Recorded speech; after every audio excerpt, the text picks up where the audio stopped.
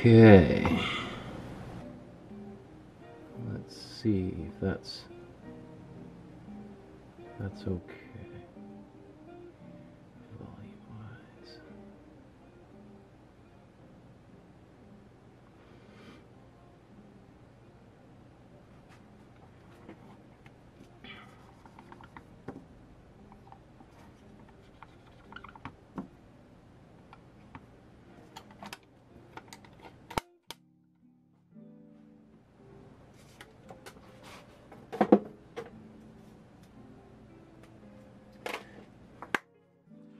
Okay, everybody, welcome to my studio. My name is Michael Markowsky, and today we're going to be making a painting about one of the most endangered creatures on Earth, the glorious sea turtle.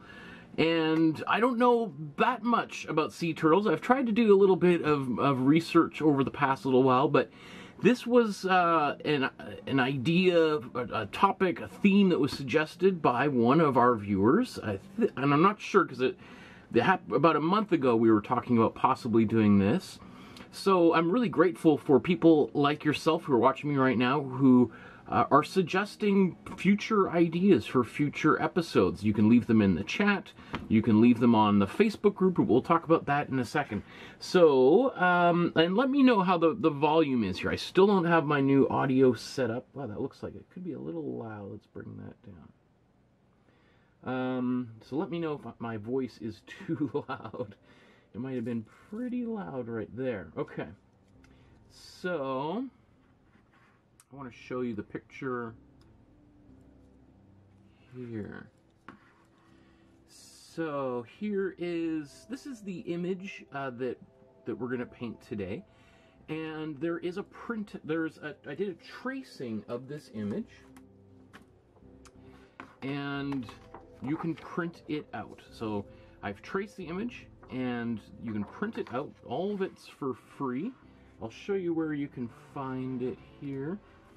So there's a link to a Dropbox folder down below in the description. You click on inside the Dropbox. Number 9 here is, you'll see these two files. This is the original photograph, and then there's two versions of the outline. One is just a JPEG, and one is a PDF. So either way, you've got the essential files that we're going to use today. So we'll talk about that here in a second. As mentioned, actually, no, here, I'll just mention here, this is our Facebook group, private Facebook group, just for people that are following along with the classes. And I've done, this is the fifth class that I've been doing here online. I did a drawing class, which many people have taken the drawing class.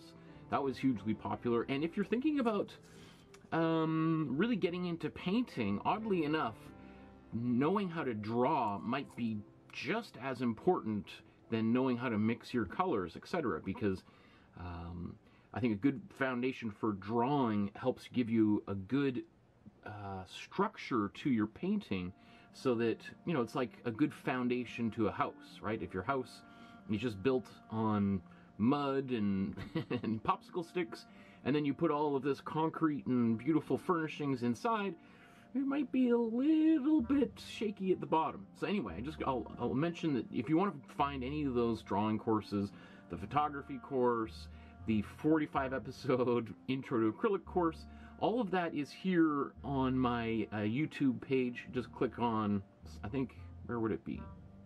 Down below, I think somewhere here. Click on Markowsky Art and you'll find it. Anyway, so this was, I think it was suggested by Shelley McCool.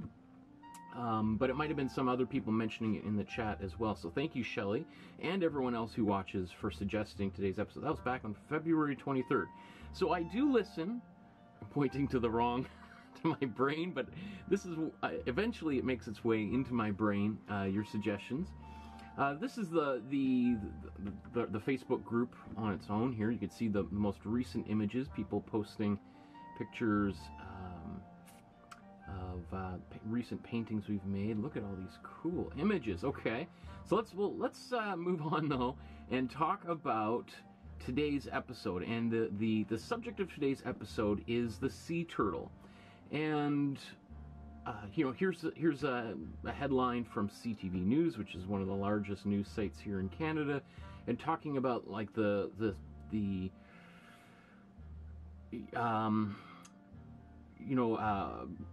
record-breaking deaths of sea turtles over the past 30 years, which is shocking and sad, and they're beautiful creatures, and it would be really tragic if they were to disappear during our own lifetimes. Like, it's possible that my 20-month-old daughter might, you know, grow up and never actually see a sea turtle in person, right? By the time she's old enough to see one, they might all be gone, right? So here's another news article. Sea turtle deaths broke records last year. But let's not get too down, because despite that, the sea turtles are going about their business as they've done for millions and millions of years, and depending on where you are on Earth, right around kind of March 1st to October 1st is sea turtle nesting season.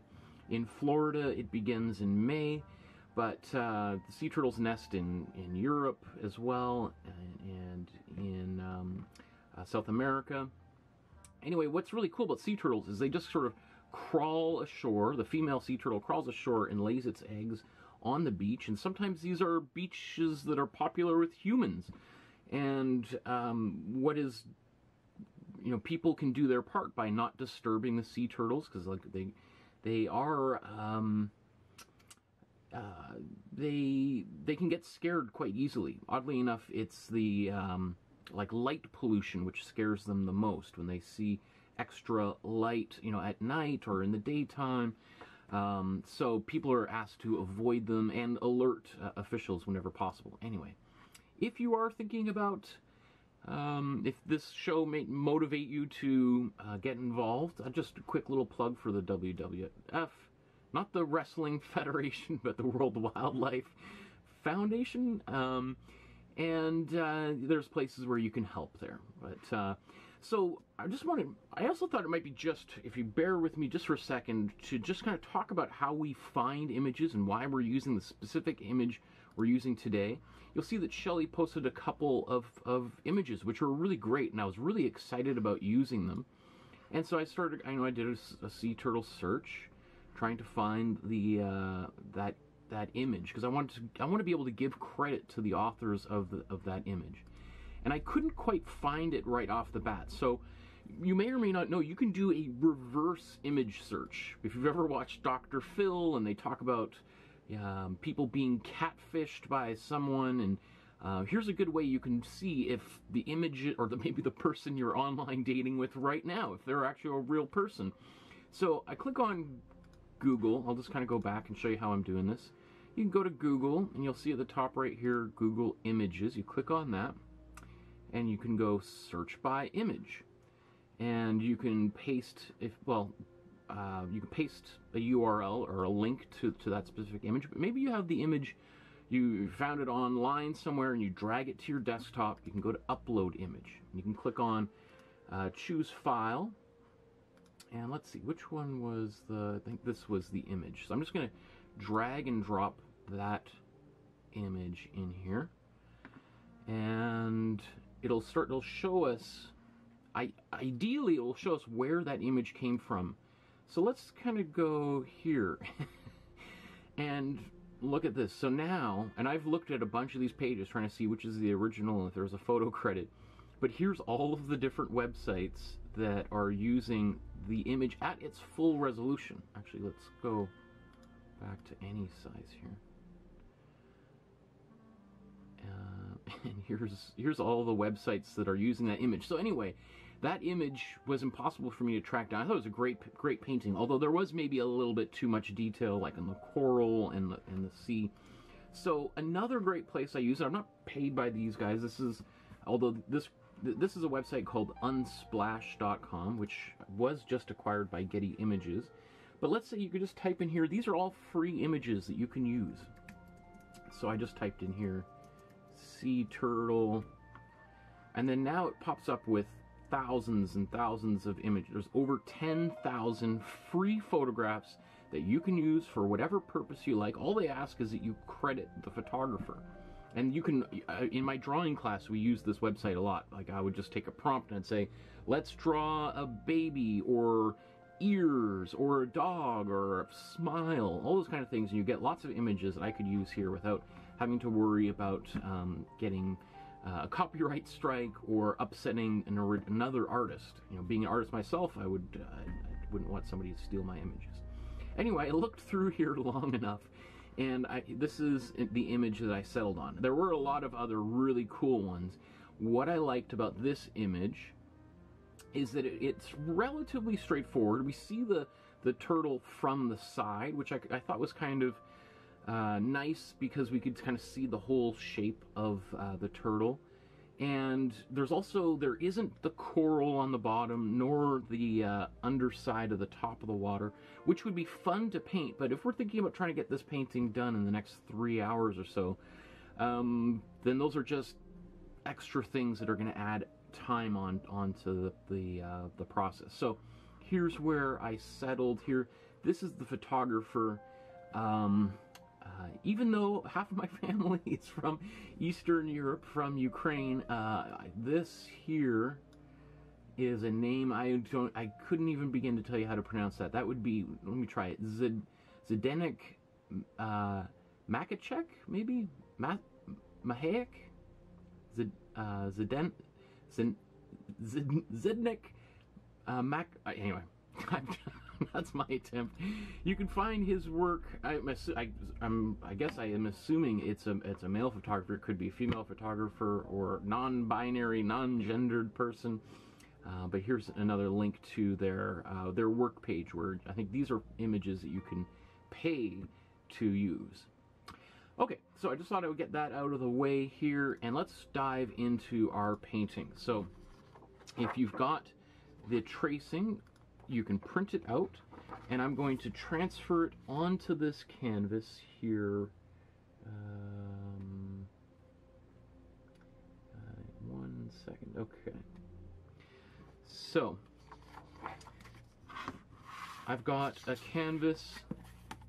This is a 9 by 12 inch canvas that I got. If you want to get this exact one, go down in the video description below, and you can buy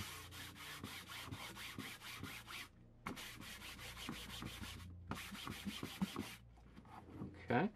So these are an extra $1 more than the ones you get at the dollar store, and I think they're far superior.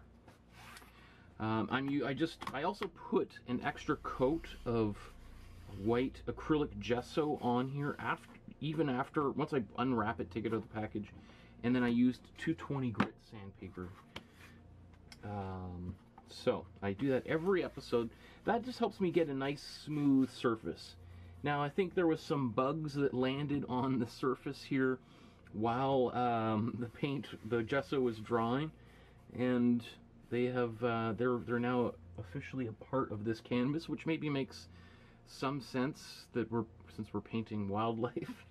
Okay, so anyway, I do all of that because I want the smoothest surface possible to paint on.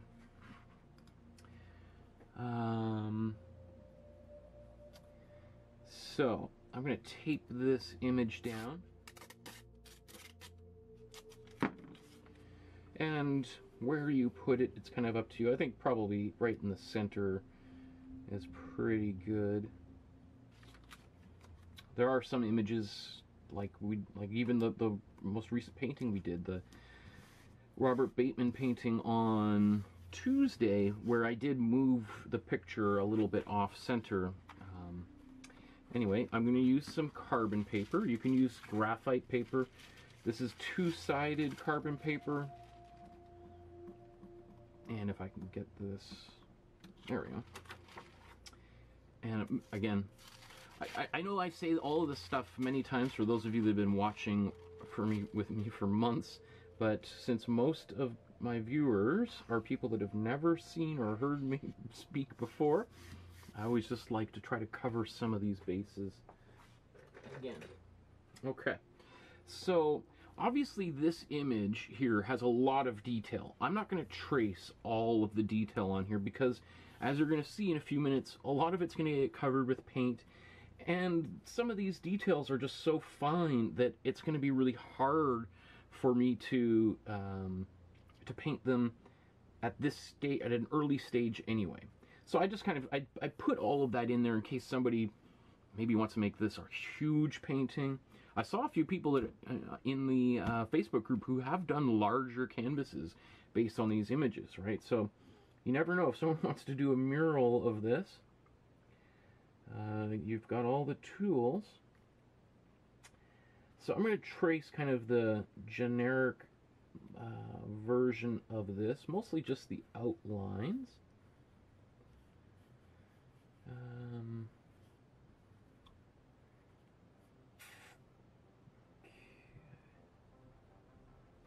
Like some of this texture on, you know, the, I guess, would you call these, what do you call these, the flippers or the fins?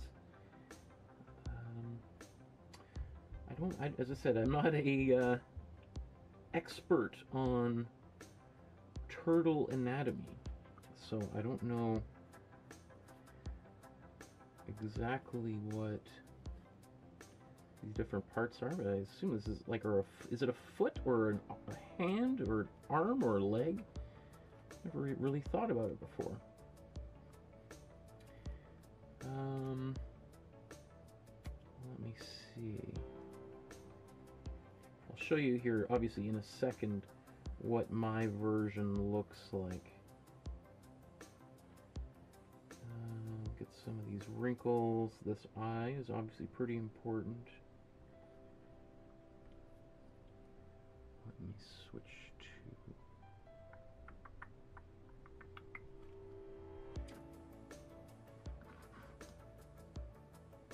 Oh, come on, there we are. Just thought I'd have that up on the screen so people can kind of see.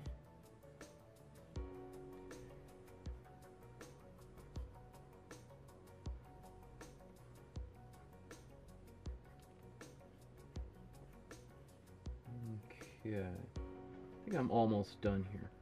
It's really just the largest lines that I'm most concerned about.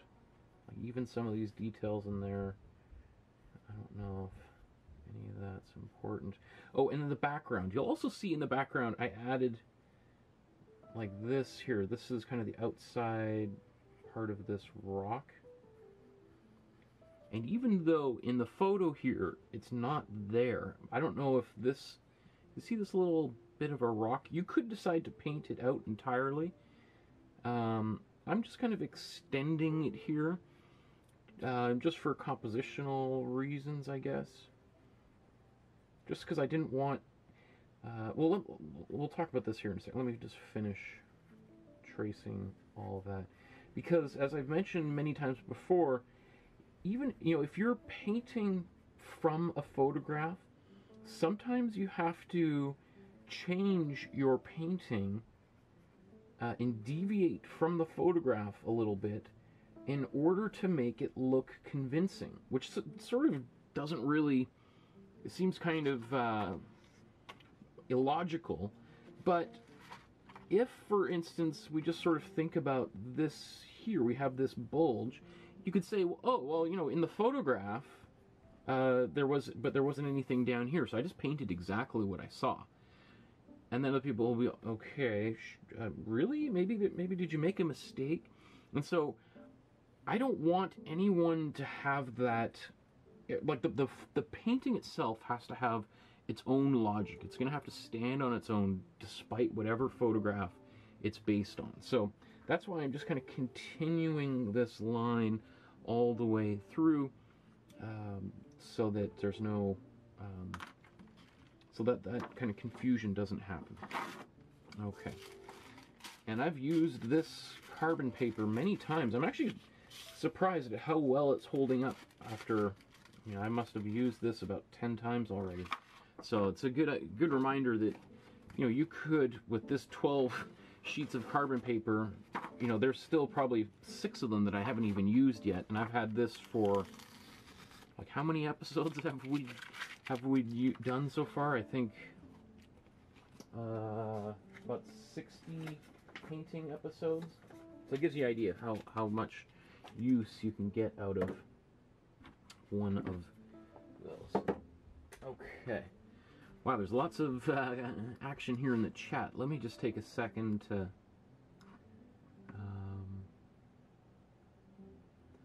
everyone's talking about the snow turtles. Okay, cool. So, just want to make sure there's no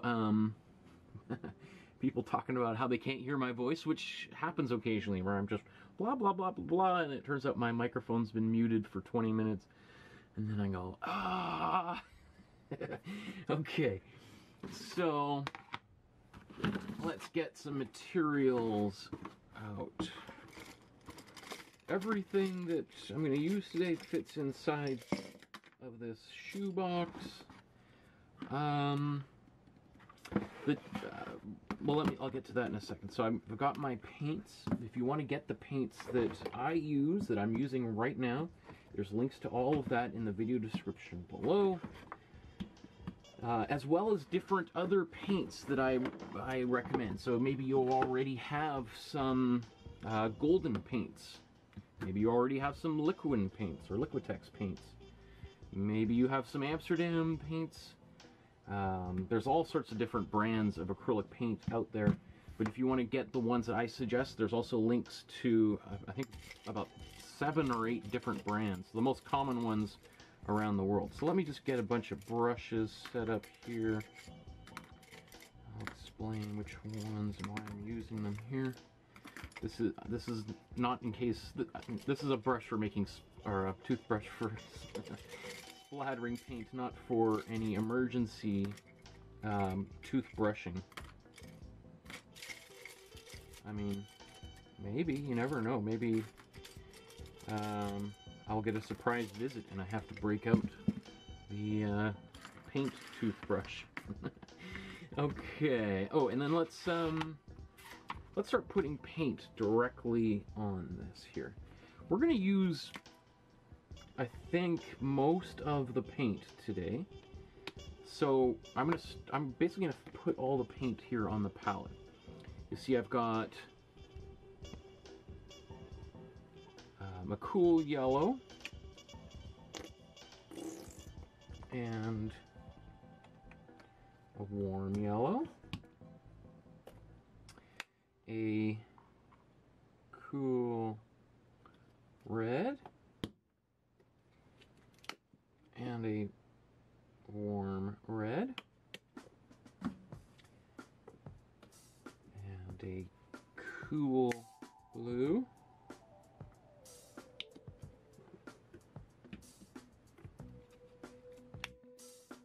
and a warm blue. Oh, you know, I just as it occurs to me, I saw a comment on the most recent video, the Robert Bateman, and one of our students said he was unable to download the Robert Bateman outline, the tracing that we did. Did anyone else have any problems with that? I didn't think so, since I see so many people have made paintings that appear like they may have been done with the outline, but I just thought I would check in case maybe there's been a problem. I looked myself and it didn't seem like there was a problem on my side, but anyway. Okay, so how are we going to make this painting?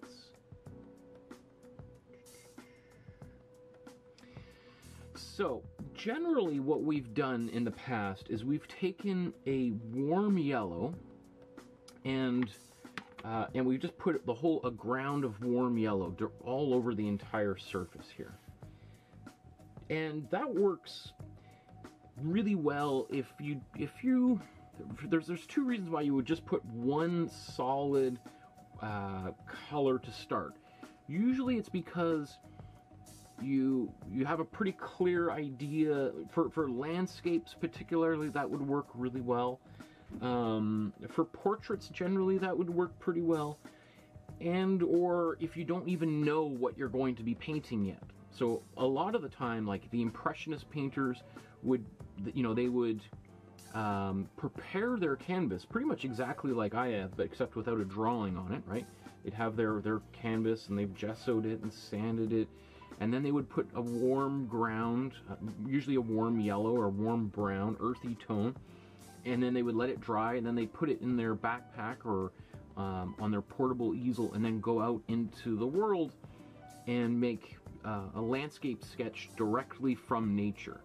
And so having it prepared with some yellow would be great, because you don't even have to do any thinking. It's already ready to go. You've got that step. Today we're going to do just a little bit of a tweak on things. And what I'm going to do is I'm actually going to use some cool yellow. So I'm going to put a ground of cool yellow, which we haven't done in a while, because we're painting underwater, and this is a relatively cool environment in terms of color temperature, right? That, you know, as well as potentially a cold water in terms of just like, you know, putting your toe in there and ooh, that's cold. But it's also just the temperature of the color is colder underwater generally. Obviously not all the time, but generally it's going to be a colder color. So I'm going to use a cool yellow to paint most of the outer part of this image. And that's also going to help push the background into the background so that the turtle itself is going to pop forward. So I'll kind of show you how we're going to do this. So we're going to take our cool yellow, and I'm going to get some water on here. Not too much, but this is just going to help thin it out just a little bit. And the reason why I'd want to thin it out just a little bit is I want some of the white of the canvas to show through, to help give it like a luminous kind of quality here. Okay. And so I'm going to put this cool yellow all the way across, even over top of the turtle. We're going to paint a lot of warm colors over top of this turtle. So that's going to help pull it forward in space. You could potentially paint, you know, around this and put a cool yellow only in the background. And I have done that in certain paintings in the past. It just takes a little bit more time, and quite frankly, the difference between these two yellows at this point is marginal. Okay, so you see I'm kind of going back and forth. Really what I'm just trying to do is making sure that that yellow is getting into into the weave of the canvas. Now, I have a smoother canvas than it was right out of the box because I put some gesso and sanded it. So there's less likelihood I'm gonna miss anything, but if I was using like a thick, like burlap or something to paint on, then I'd really be kind of like scrubbing in there.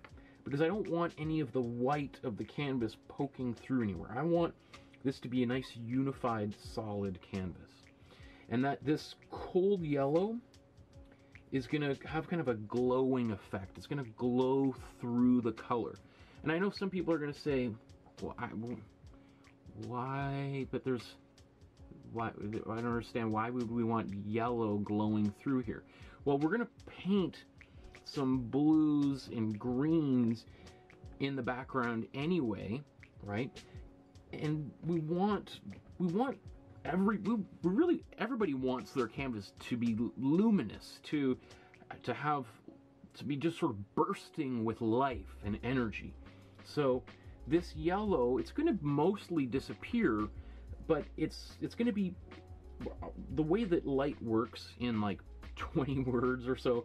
You know, the light from the sun or from the lights in our room is going to bounce through, or it's going to kind of dig its way through all the layers of paint and then bounce back towards our eyes. So even though something like this might be underneath all these colors, we're still going to see it. Whether we know we see it or not is a whole other thing, but this is just one of the tricks that artists use and have been using for, I don't know how many, maybe 600 or 700 years.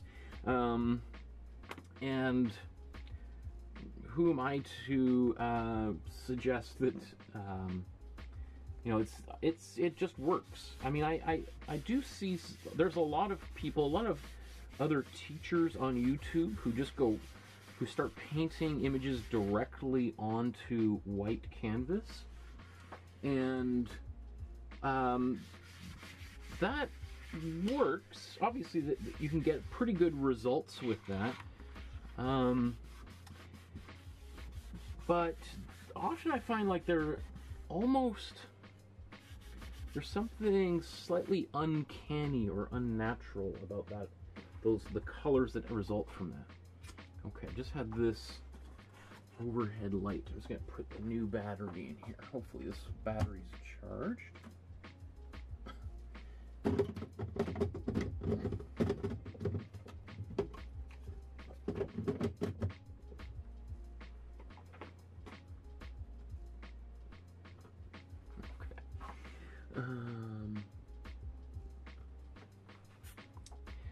So let's blow dry this here. Actually, the little spot, any little dust that settles on the surface of your canvas, especially while it's wet, it's just better just to let it dry.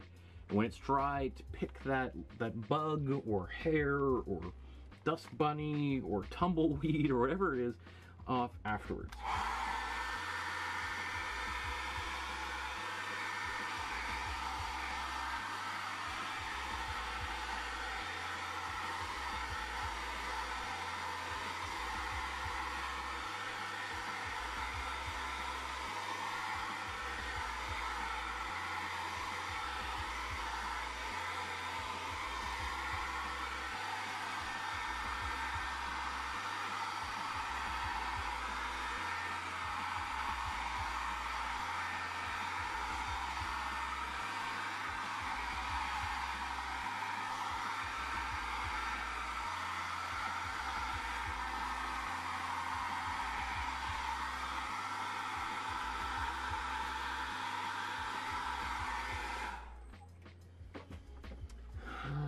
Okay.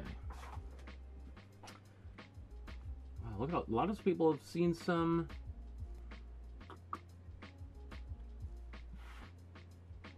A lot of people have sea turtle experiences here. Okay. I'll get to those maybe next time we got a little bit of paint drying on here. Let's dim that just a little bit bright. Okay, so, how should we begin this next? So, what I'm going to do first is I'm going to start painting the background. I'm going to do a first layer of paint. We might do a couple of layers on here, and we'll go right up to the edge, and then I think we'll do a first attempt at the turtle itself. And then we'll come back, we'll finish the background, and then we'll come back and finish the turtle. So it's sort of background, foreground, done. If that makes sense, right? And that's pretty much how I do most of the paintings. Sometimes there might be a couple more background, foreground movement, but I think this should be good. So let's think about these colors here. Do I want to show how about color mixing? I don't have the websites queued up. I guess I'll just say really quickly, without having to demonstrate. I could demonstrate this, but you know, one of the things, you know, this turtle looks very vibrant and the colors look super saturated, like this yellow right here, yellow, and these oranges in here look really, really bright, especially in comparison to the background. But the truth is that these colors, which I was just talking about, that seem really, really bright, are actually, there's probably gray in every single thing on this painting. That all of these colors have been tinted or toned down. To tint a color, we add white to the color, and when we add tone to a color, or when we modify the tone, we're adding gray to the color. And then when we add black to a color, we're adding shade, or throwing shade, right? So that's useful for a few things to think about. Why those colors seem really vibrant is because the colors in the background are so desaturated, right? That makes even the colors that are also desaturated pop, because they're surrounded by desaturated, toned down colors, or tinted colors. So there's really very little color here that I can see that is actually full strength color.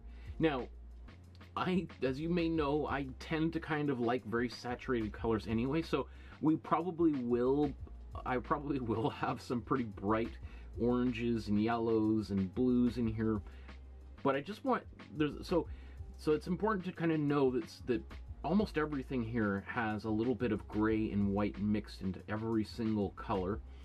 And the other thing to think about is this is an image that takes place underwater, right?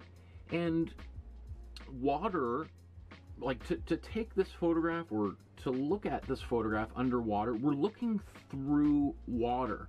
And water, while it appears to be transparent, is not, completely 100% transparent and infinitely transparent. Hence why, if you're swimming underwater, you cannot see the curve of the earth on, like the horizon. You can see, maybe, depending on how clear the water is, you might be able to see, maybe 10, 20 meters in front of you, or, what would that be, like 30 feet in front of you? That might be probably pretty good visibility. But you're not going to be able to see kilometers or miles away of perfectly crystal clear. Even if you were to go swimming, like if you think about going swimming in a swimming pool, even, I love swimming, and if you're in like I used to do lengths all the time, and even if you're wearing goggles, the people at the far end of the pool are kind of blurry a little bit, right? It's like you're wearing glasses that are a little bit out of prescription or something, or you normally wear glasses but you take your glasses off. Anyway, they appear to be a little bit blurry. And then you pop out of the water and you can see somebody's head, way on the other side of the pool swimming, and you go down and you can just barely see their legs, right? It's because you're in a substance, and that substance, while it appears mostly clear, you can see your own hand, it is not infinitely clear.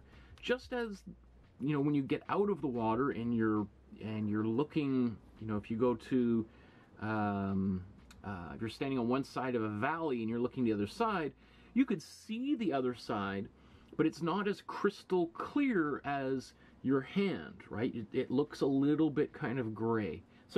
So we want to be reminding ourselves that we're looking through a substance at this image, and that's another reason why we're going to have a lot of tints and tones in this painting. Whether you want to paint them all is totally up to you. So you may want to think about having some white and black to make a gray, or you could also buy pre-made grays. There's grays you can buy at most art supply stores as well. You probably know that I like to mix all of my colors anyway.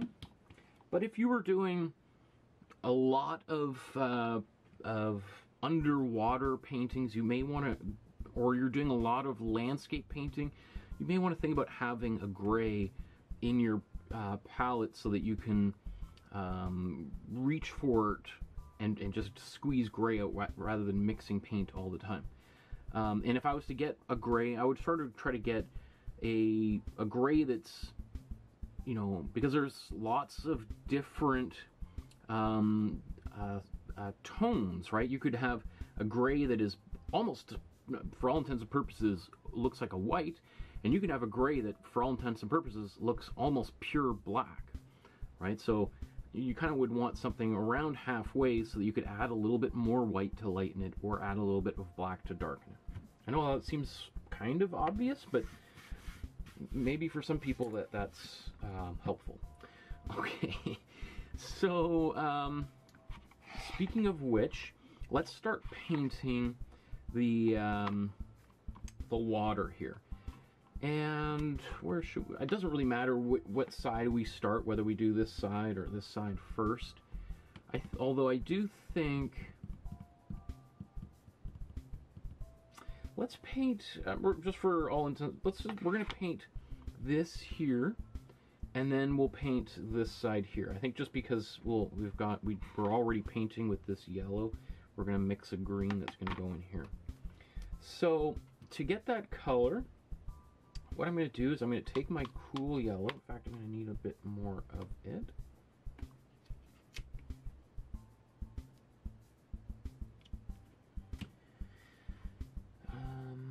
Okay.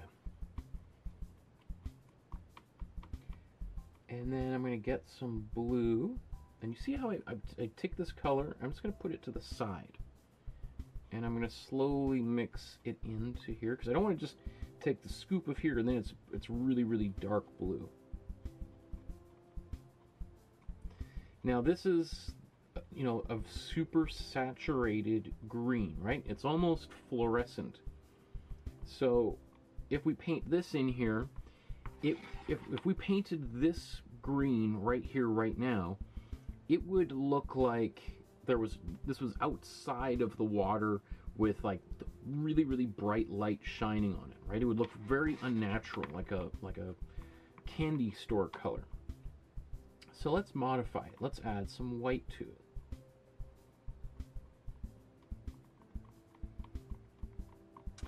Now when we add white to it, that looks pretty good, but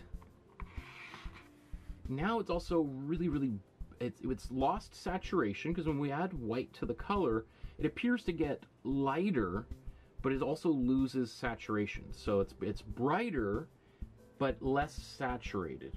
It becomes kind of pastel, right? So that color is could be nice if we had some really bright highlights. We might use this color at some point, but what we need is a little bit of black. And when I say a little bit of black, I mean a little bit of black. I'm gonna put here, like, just kind of watch. I'm gonna take, I say a little bit of black. That might even be a little bit much. We'll see. And I'm just gonna mix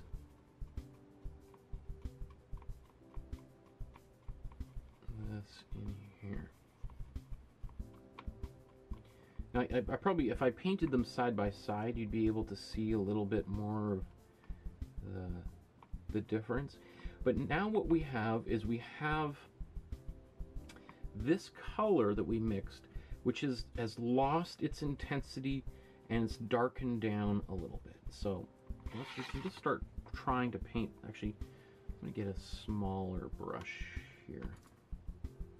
So I'm going to get this smaller brush. And then I'm going to paint in here. You can see I'm deliberately being quite sloppy. In fact, you know what? Let's just cover this whole thing.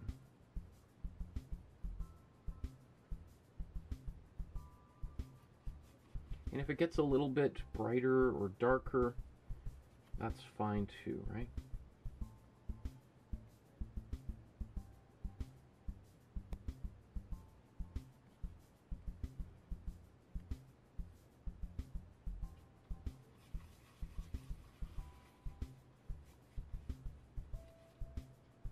As I go a little bit further, maybe I'll just pull this down here. As I go a little bit further down into the water, we're going to have less the water has a little bit of a harder time getting all the way down there. So it could be, we'll get a little bit darker. Now, see how this is a bit more of a gray? It's pretty, might be a little intense. I should have, this would be the next color, but let's just put,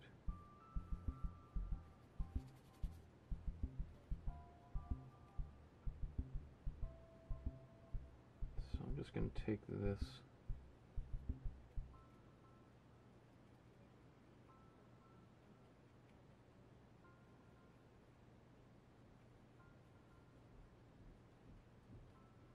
now I can modify any of this at any time, but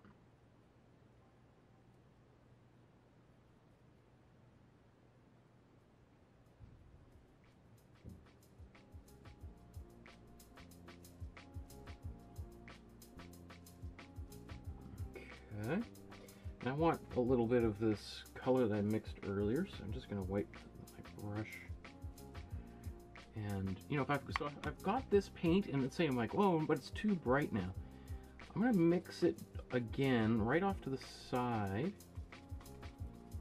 and just steal a little bit of that color. So I've got the original color, and I'm just stealing a little bit of that gray onto the brush, and I'm painting this in here.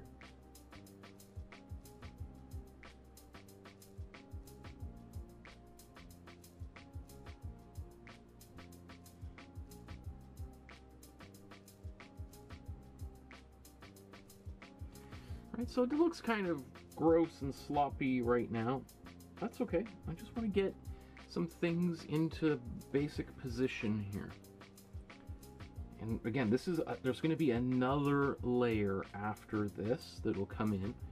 So don't worry. You're like, oh, but those aren't the right colors, Michael. What are you doing? Have you lost your mind? Maybe, but I'm also still early in the painting process here. Okay, and you can see I've also changed things a little bit. Maybe, say, if I want, you know, my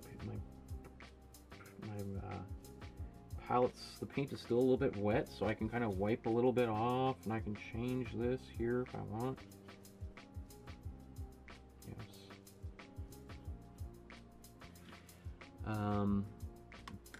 But I'm not going to really be super obsessed with trying to match the exact rock formation there on the left. If you want to, then by all means, that would be a fun exercise, but I want to paint the sea turtle as the subject of today's painting, not underwater rocks. Which, you know, it would be probably a good idea to learn how to paint underwater rocks. Maybe one day we'll do a paint the news when underwater rocks are threatened with extinction. But who knows these days? You know, maybe, you know, in 5 years, people will ridicule me for making a joke about endangered underwater rocks, and how ignorant I was at the time. How could I have not known? Okay, so let's paint the water that's a little bit further, deeper away here. So this water here is going to be mostly our cool blue with some black and white, I mean, or gray really. So I'm going to take some white, let's mix a bit of a gray right now. Okay. Let's take our blue, and I'm just going to mix this off to the side.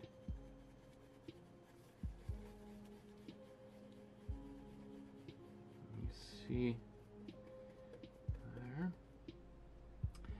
So I'm probably going to need a bunch of this. So there's a few different thoughts on this. Personally, I don't mind.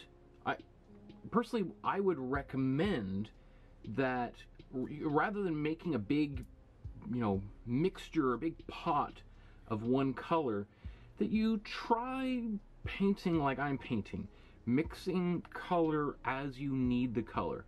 Both because that'll save you from using and making a whole bunch of extra color that you don't need and it just goes into the trash or down the drain. And probably a good idea not to put paint, like big gobs of paint down the drain anyway. After, just while I'm thinking about it, after I'm done painting every session, I take a rag and I wipe as much of the paint off and then throw that into the garbage, so that I'm not washing big gobs of this paint down the sink. Because guess who is going to be living in that water full of this paint? Little Mr. Turtle, right? Or Big Turtle. Anyway, but it's also a really good habit to kind of get into. Mixing your paint over and over again is going to force you to have to learn how to mix color better and better each time. So, and don't worry about if this color isn't exactly perfect. We're going to do another layer of paint after this, once we've painted a little bit more of the turtle. You see how I get a little bit of paint on here, and then I like brushing, kind of scrub it out.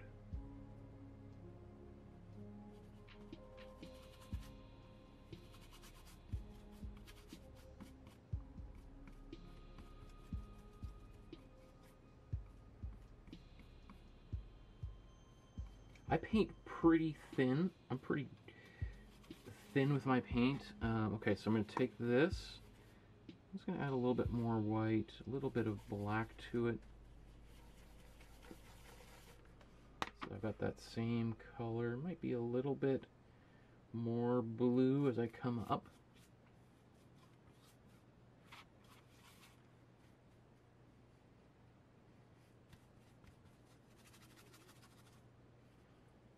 So another reason why I'm not putting this on super thick is that I don't want to cover all the yellow entirely with this layer either.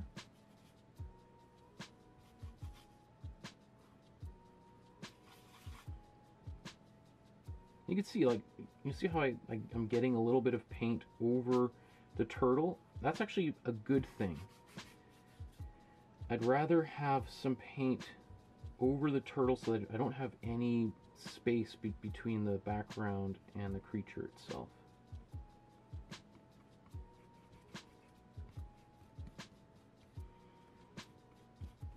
Now, with my subsequent layer of paint, I can modify this, I can brighten it up, I can darken it, etc. Right, I can do a little bit of that right now if I wanted. I could get a little bit more just of the blue. Add a little bit more blue in here. But again, we're just going to wait for this to dry.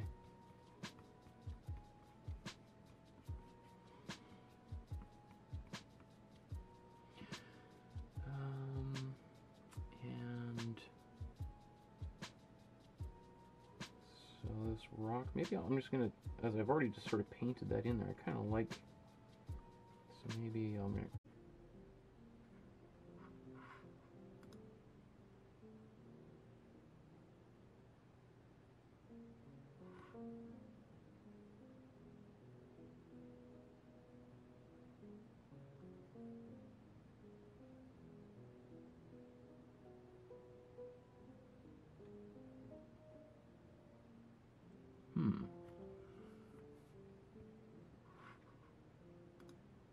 just seeing, it might have been I hope it's still working.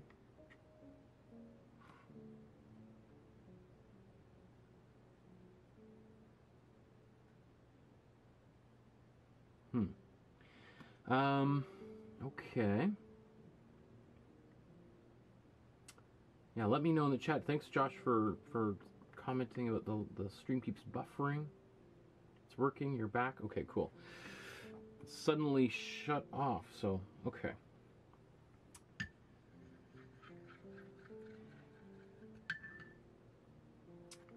So, we've got kind of our ground here painted. I'm happy with the way all of this looks.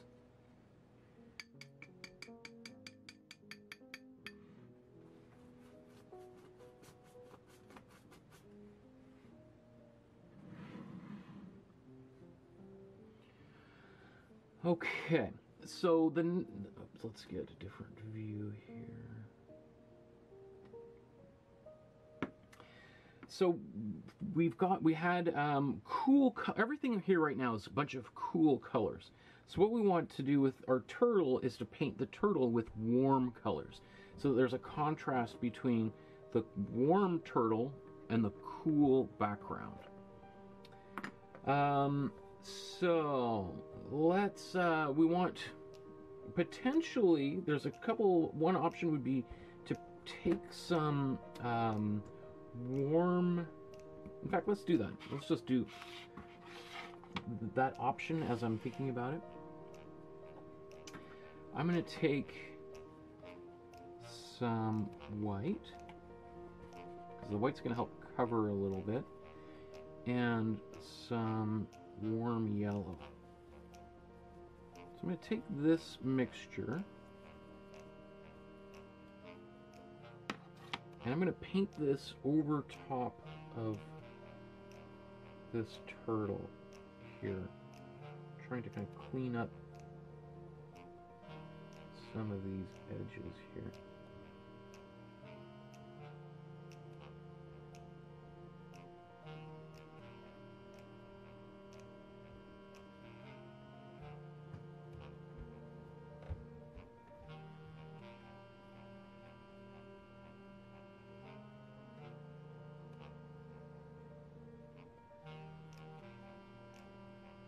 So I'm just going over some of the parts that might have been covered with the background, and just cleaning up, yeah, the outer edge. I guess I probably should have blow dried this. I see some of this paint is still a bit wet, but it's not such a problem.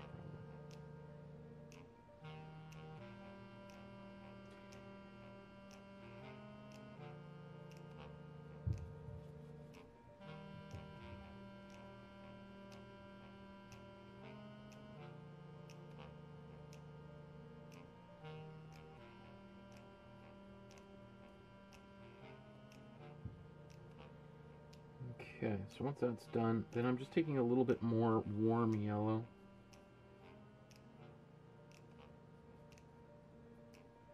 Just painting it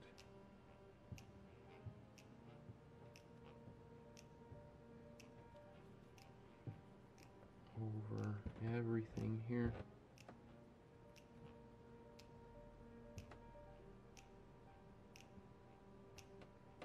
Because this on its own is going to help create a bit of more of a separation between the turtle and its background, because we've got a bit of a warmer yellow on here. And warm colors advance towards us, towards the viewer. Cool colors recede.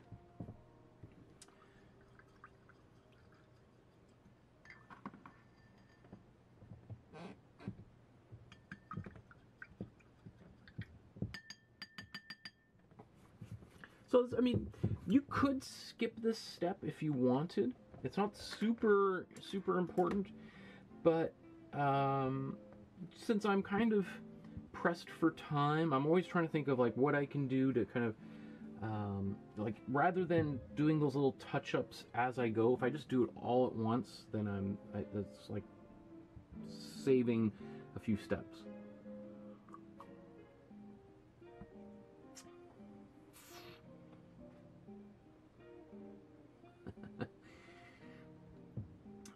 Okay, so let's take a look at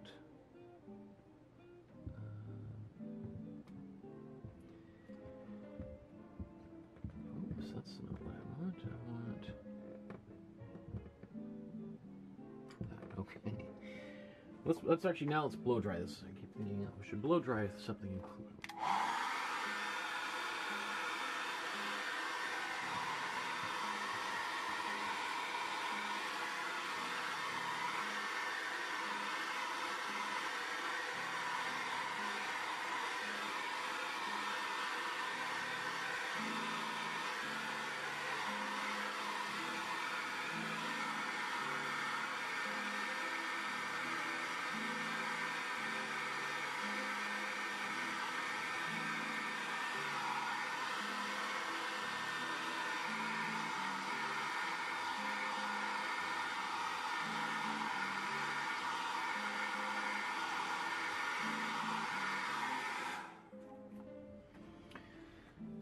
Okay, so let's start mixing some blues and yellows for this.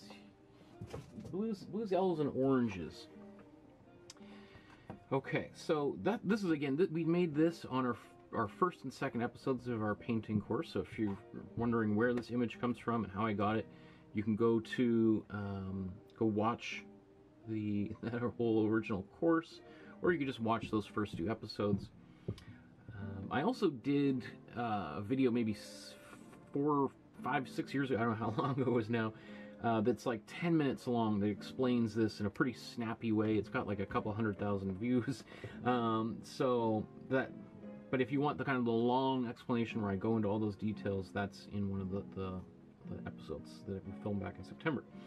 Anyway, so if we want kind of nice warm oranges, then we can mix our warm red and our warm yellow. When we mix those together, we're going to get these colors on the outer side of the color wheel, which, you know, these are going to would be really, really nice colors if we were painting like a pop art painting. But as I said, there's going to be maybe I might use a color like this, a warm yellow with a warm red, with mostly warm yellow, for a highlight. Like maybe I might use that color, you know, in some of these places in the top of the shell. Maybe. Even then, they're going to have a little bit of white and gray in them. Similarly with some of these other colors in there, everything's going to be kind of diluted. So there's 2 ways to kind of go about it. One way is we could mix this color, and then we can add a little bit of gray in it. And if we do that, it's going to pull it towards the neutral core. Another option would be to use, let's say, your cool red and a cool yellow, which are both cooler colors, but since they're very close to the neutral core, they're going to be kind of pulling that color in, and it's going to replicate a little bit of what it looks like when we add gray to this more saturated color. Right? We could even, I mean, I was going to say, I could do a little demo, but that's one thing I've learned my lesson about doing is when I start mixing paint to make a little demo, we end up having like one of these 5-hour-long classes. So I'm just going to stick with one painting, Michael. Maybe only make one painting tonight. I have to tell myself that, otherwise I just run off on these tangents. But anyway, so let's mix. So as I said, anyway, what I was saying is there's lots of different ways to get at this color. I could mix a saturated color and then desaturate it with a gray, or I could take a mixture using colors that are quite opposite from one another on the color wheel and mix those together, and I'll get I'll also get a desaturated orange, which will be if I mix the cool yellow and the cool red together, I'll get a desaturated orange on its way towards the neutral core. If I wanted to make it even more gray, I would add just a little bit of blue to it, and that would kind of suck it right into the middle. So I think for this painting, I'm just going to do a little bit of both, just so you can kind of see that in action. So why don't we let's paint the top part of the shell first, or at least a little bit of it. So let's start with a warm yellow and a warm red. Right, we mix these together. Really nice, bright color. Right? However, this color, you know, if I paint that in there, it's going to look like I'm painting a toy turtle and not a real turtle. And even then, even if it was a toy turtle, it would look really weird because its color's too saturated. So let's make a gray here. We'll mix it with gray to kind of get to just tone it down a little bit. And it's worth, just as a super quick little aside there. Think about how we use that term. Like when you yell at your kids, tone it down over there, you're making too much noise, right? When you say tone it down, right, we're adding gray to a color, and you're yelling at your kids to lower the volume, right? To be less intense, right? Tone it down, we're on the airplane or on the bus. So that's what, when you add gray to a color, you're toning it down. Just imagine yourself yelling at your kids or somebody else's kids, or anyway. So here now I've got this gray. Now, it looks, if you look at it right here, you're like, well, now that's a pretty kind of blah orange. But keep in mind, this is probably, at the end of the day, maybe even brighter than the brightest orange in the photograph. You might not think so. Do I want to? But if we use the color picker, there are some resources below, some website links. Let's do. I'm gonna take a tiny. Forgive me here, tiny little detour, because I think it might be helpful for people to see this. Let me bring up, because I keep teasing it. So let's actually do it. Where's my link here?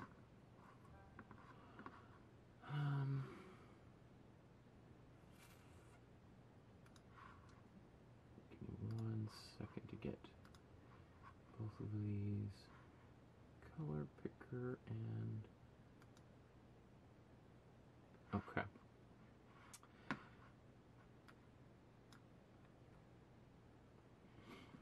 So here's there's this link, these two websites I'm about to show you.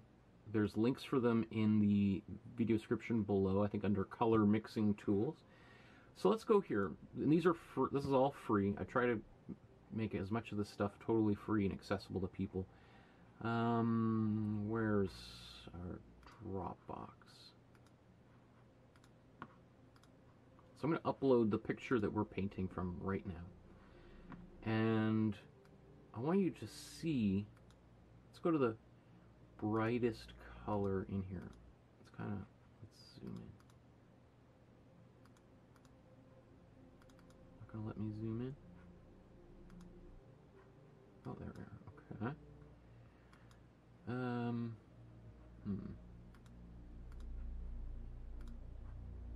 Let's go up here.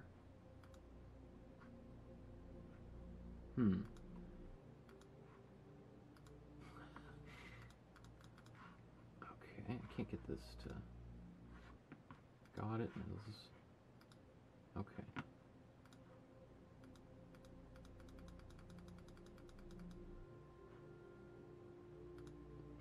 Okay, let me see if I can find. Okay, so you see that here's this color. This is, I'm looking for the brightest colors in here on this, on the back of this turtle here. No, and keeping your eye on how it's moving around here. If this color was fully saturated, it would be way up here in the corner. But notice how even when I'm clicking around here, that the color, this is the orange color, but look how much gray it is. This shows you what this color actually looks like.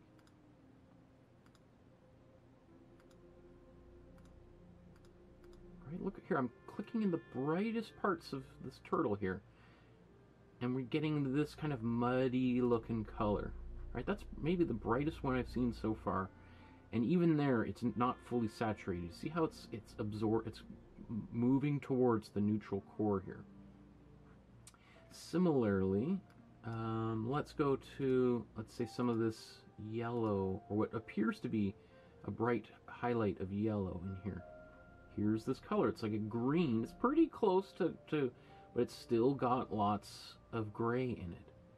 In the background here, right? Or even the water. I'm just going to move. So here's, look at this. Here's where this highlight is. here's as bright of a color as we can get. So I'll just show this here, right? So this is the brightest highlight on the fin there. So, and let's see in here, let's go to the top of the water where it's brightest. That's pretty good. So that's pretty, I mean, even there though, it's kind of moving towards the gray and the black. So anyway, I just wanted to kind of show that because some people may doubt when I'm talking about when I'm mixing these colors. Okay, so this color, which appears to be kind of blah on here, as I said, is the brightest color that we actually have. Now, having said that, I am going to brighten it up a little bit because we don't want to go super gray just yet. Because we can always tone it down by adding a wash or something over top of it. But let's you know what? I'm just going to take this color. I'm going to paint it over this whole part of the shell.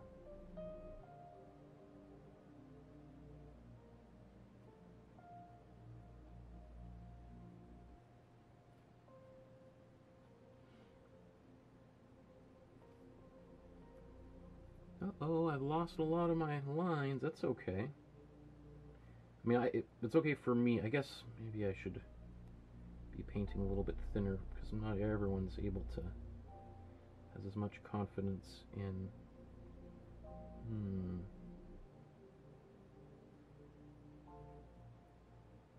Well, you know what? I was going to say maybe I was going to maybe wipe some of this paint off, but I think it would be a good challenge for everyone to see if you can do this kind of thing and still, because we've done this when we've accidentally painted facial features out, right? I think that's okay.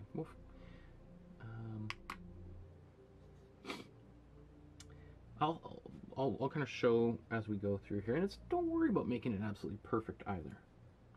Part of that is because I painted such there's some white in that color, which is really covering up anything that was below there. And I might add a little bit of white highlights afterwards. Okay.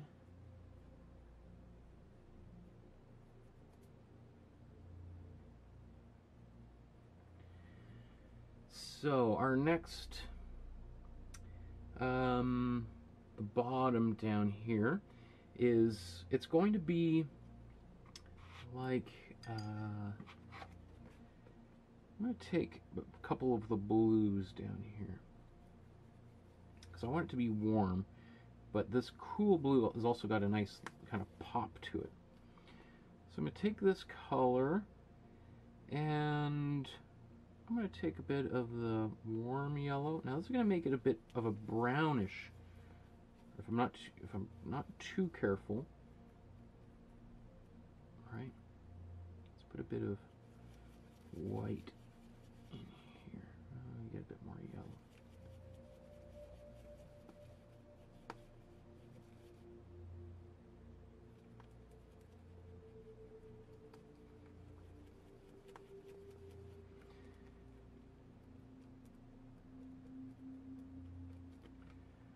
Okay, and I'm going to go slightly smaller brush here.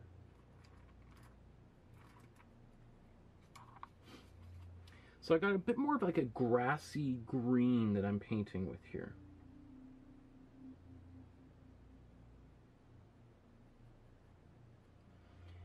And I'm just going to paint, let's say, some of the darker parts of this turtle.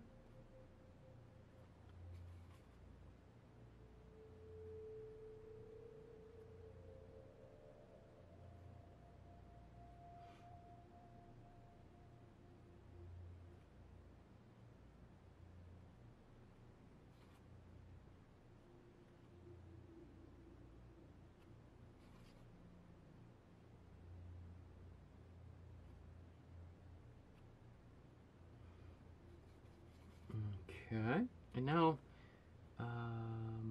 yeah, that's good. And then I'm just going to add a little bit more warm yellow.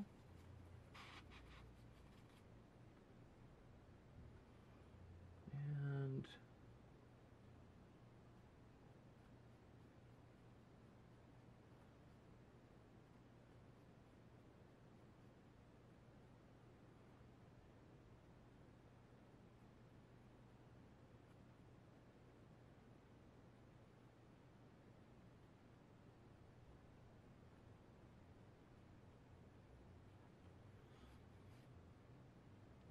painting the underside. I think with the next one I'm going to go much more warm yellow. So this is mostly warm yellow.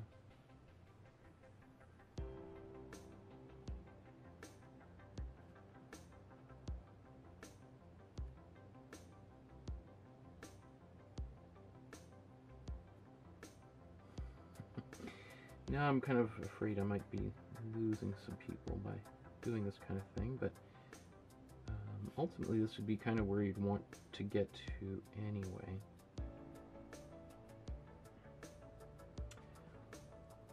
Okay. So, and I'm gonna be tinkering around in here and painting all of it. So, but I've got my basic colors in here that are gonna be now underneath everything. And so now if I paint some, a bit more of the cooler colors, oops, over top of this, because there's really some beautiful, beautiful cool colors, cool yellows and blues.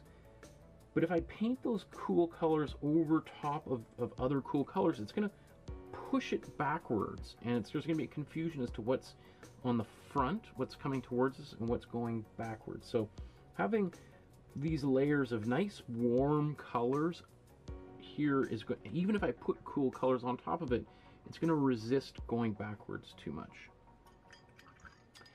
So let's leave that up here on the screen here, and we can take a look at the chat.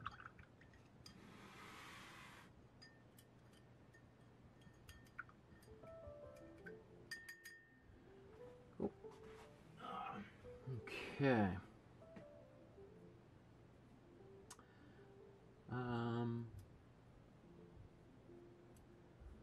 Let's see. Joshua says, off topic, but when will the next Celebrating Viewer paintings happen? Just wondering because I was not there. Previously wanted to see my paintings critiqued. Usually I do about once a month. So next one would be sometime in May, probably. I might do, well, might be a little, in a couple of weeks, because we didn't quite get, wasn't able to do all of the paintings. We only did, let's say, the first 5 of each series, so, yeah, you're, because I don't know if you, because you only joined us over the past few weeks, Joshua, so we've been painting for a couple of months already in this series, so that's why your paintings didn't make it on camera, because we still had to do all the paintings we were doing before you joined us, right? So,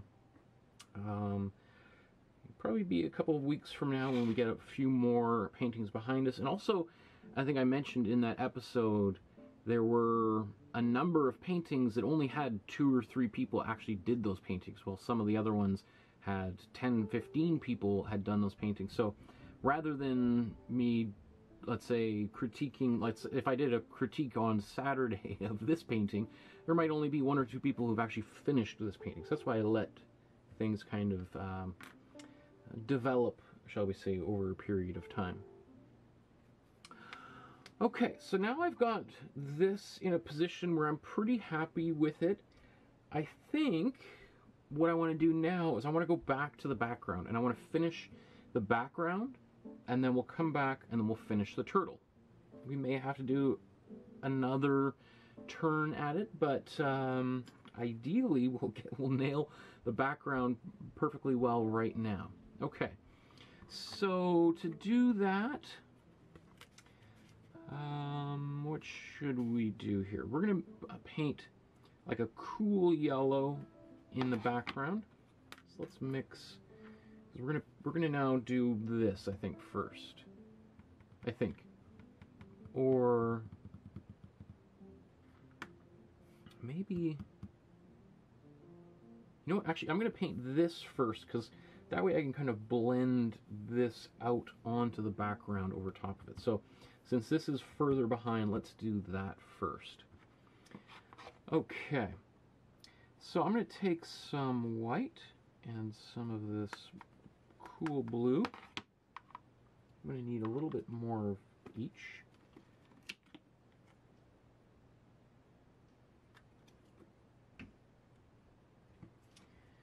And I'm going to put some slow dry medium on here. Just going to help give, allow things a little bit more time to paint and blend. Okay.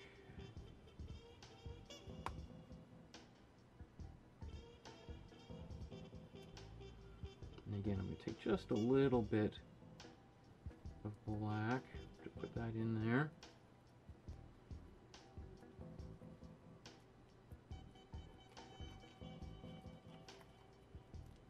Okay.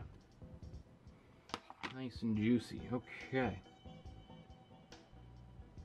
Now I'm going to paint this right up to here, and I may just kind of cut in and give it a little bit of a,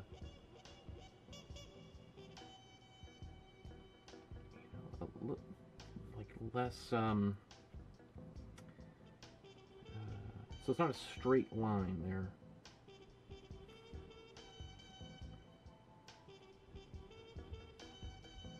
Again, I'm going to cut a little bit over top of the shell so that overlap nicely.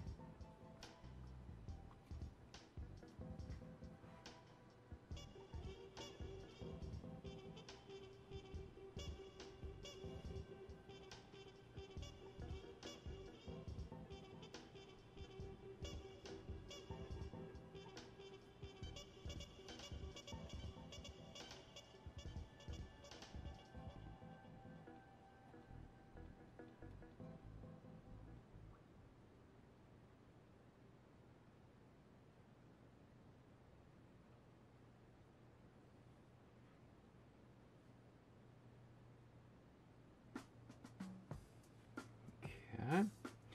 And then as I start going a little bit further down, I'm just going to add a little bit more blue into my mixture.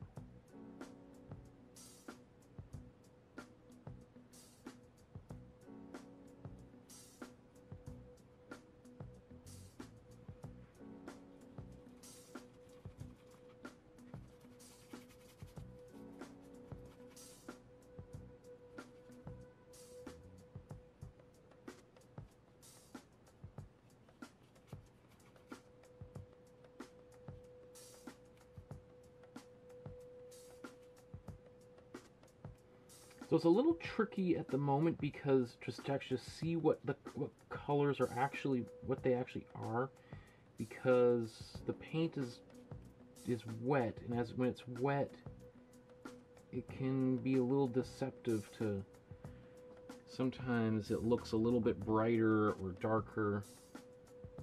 So you might have to just let it dry. And we can always glaze over top of it and darken anything. Should be darker. You know what? Actually, I was gonna say it should be darker down here, but because this paint is already starting to dry a little bit, that I think is going to be a glazing thing. So I think we'll let this dry. Let's work on this part here, and then we can kind of touch up this. So to get this, it's going to be the same sort of thing. I need some more cool yellow.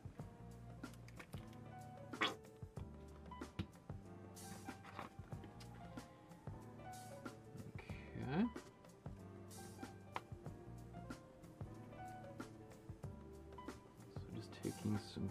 cool yellow. Let's mix it in here. And then I'm going to grab a little brush.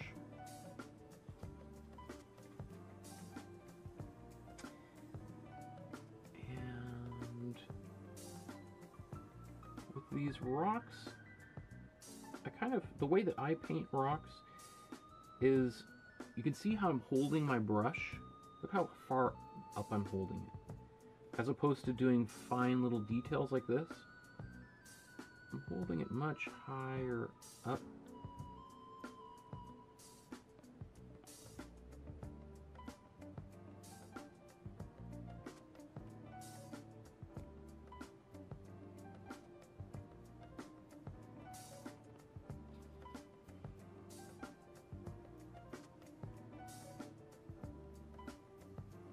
I'm almost kind of like dabbing paint here.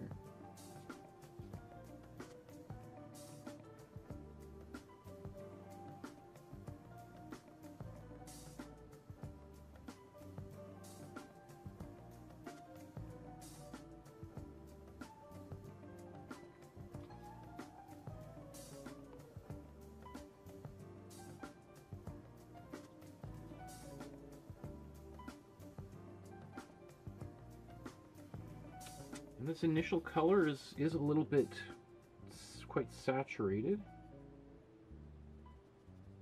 Notice how when I paint over some of the, it has different effect when I'm painting it over the darker one versus the lighter one, which I think is great. I like that a lot.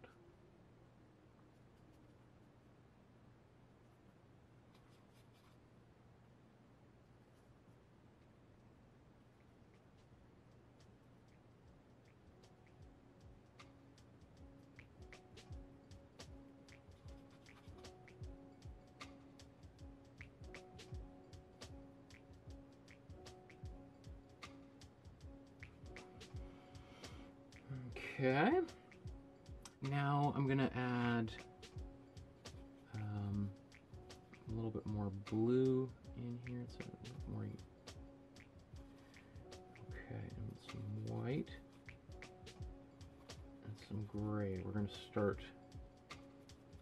diluting or pushing this a little bit back and darkening it down. Okay.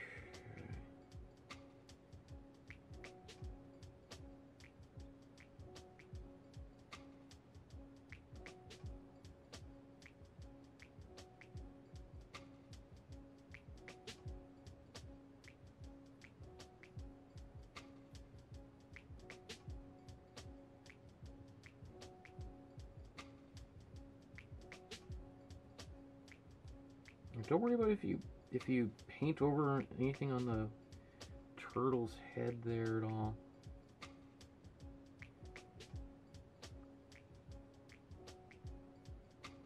You can always just add a little bit of white and whatever was there will disappear.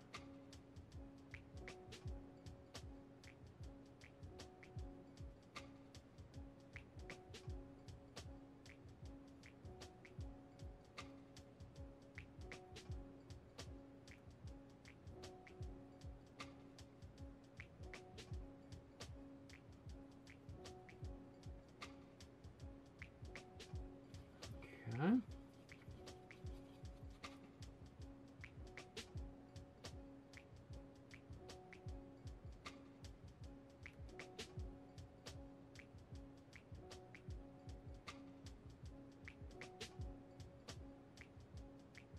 So one of the things I'm kind of going for is I want a bit of a soft look for these things in the background.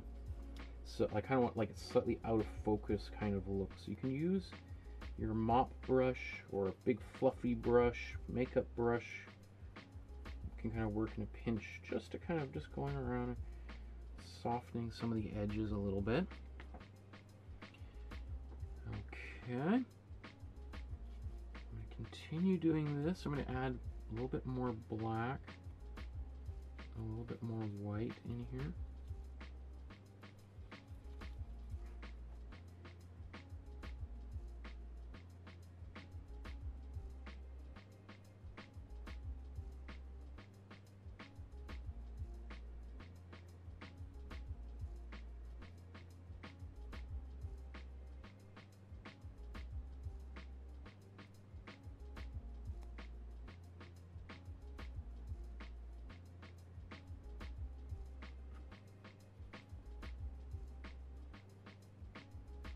Actually, you know what? I should have added some slow dry medium. That's what I'm like. Why is it not blending? Okay, that's because it's drying super quick as acrylic does. So that's why I put some slow dry medium on here.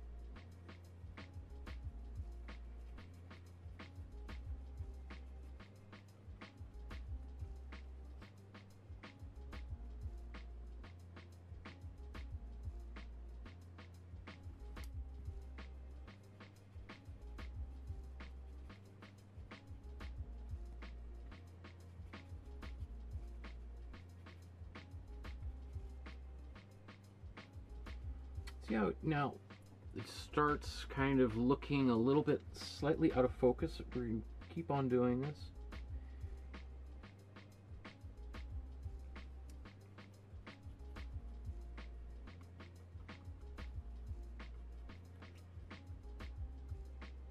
Even going right over these edges here. I probably should have blow dried that before I start doing that blending.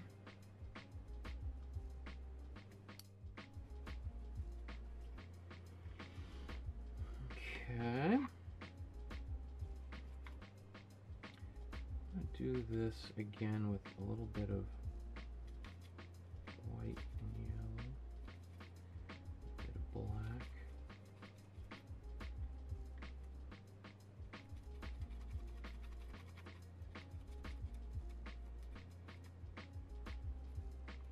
So I'm just sort of like stealing dark colors, adding a bit more of brighter colors in here.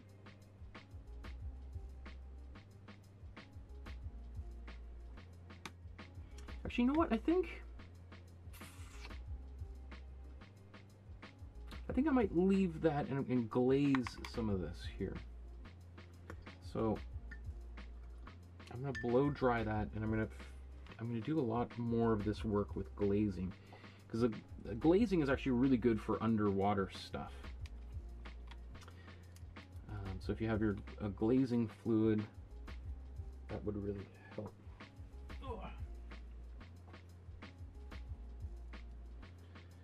Another quick thing is, you know, if I've got a lot of paint on my brush, I wipe it off onto a cloth before I try to clean it in my water. That helps.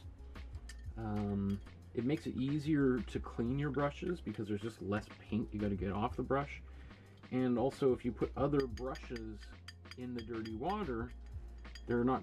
If there's a bunch of wet paint sitting on the bottom, then every time you put your brush in there to clean it, you're picking up paint that's just sitting there at the bottom.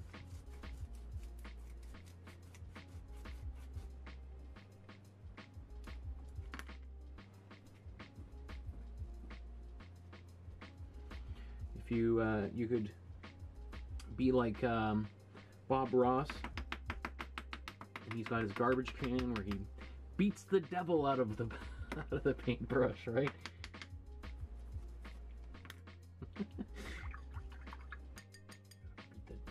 Beat the devil out of it. Okay. Okay. So yeah, I'm gonna blow dry this, and then we'll use some glazing to help that. Because right now, if I just keep on doing this, I could make it work, but it would also take me a while.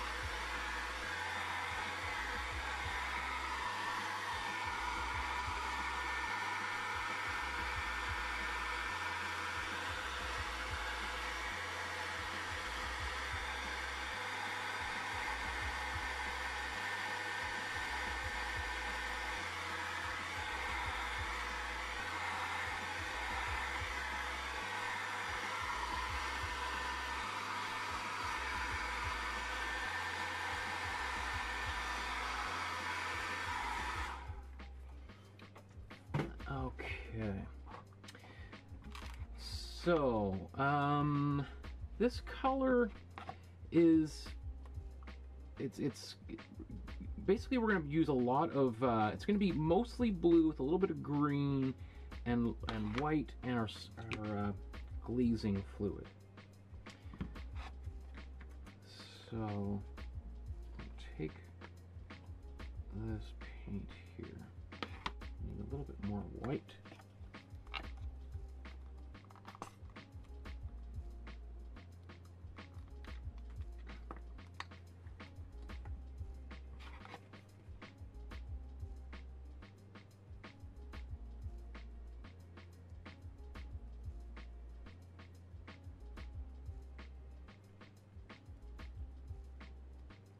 That's pretty close. And it doesn't really, not really showing up on camera very well, but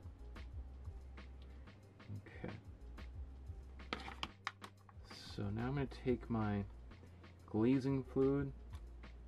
Be pretty generous with it, and then I'm going to take a brush.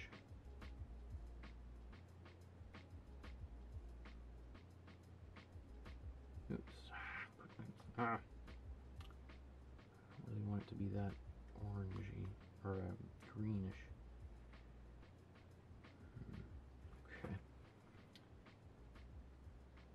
Now I can take it and I can glaze over things.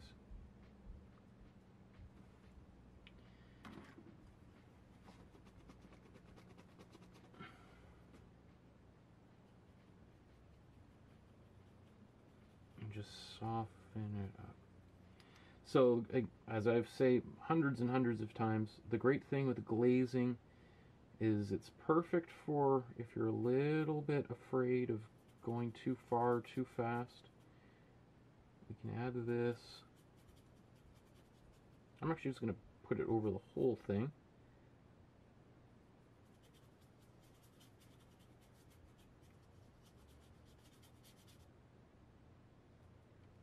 First layer of glaze.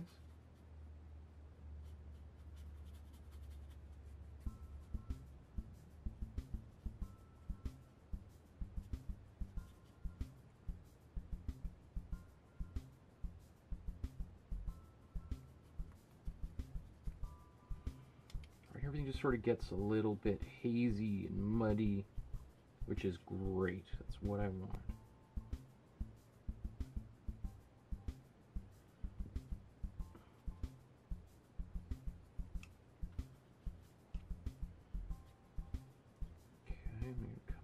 Here.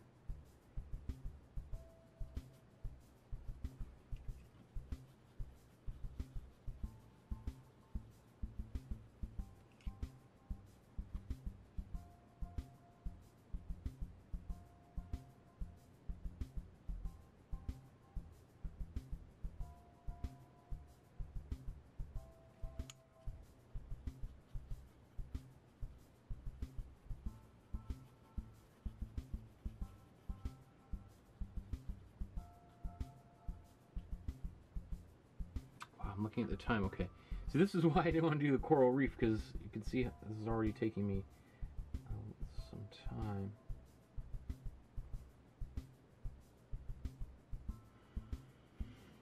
Okay.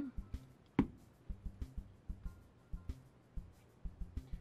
now I'm going to paint a little bit with this glazing fluid, and then occasionally just blend it back in.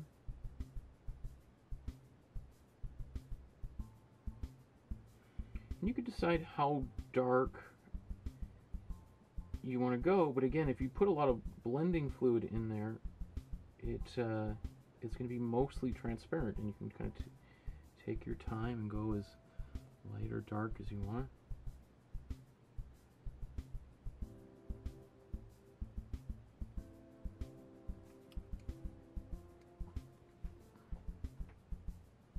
And I'm going to eventually do a few little pops of our highlights on here.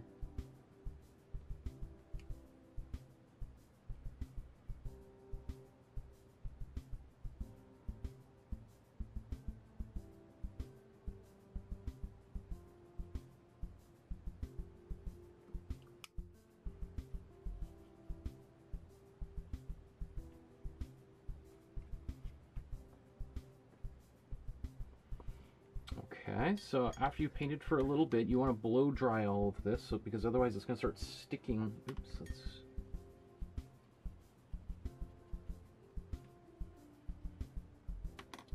to itself.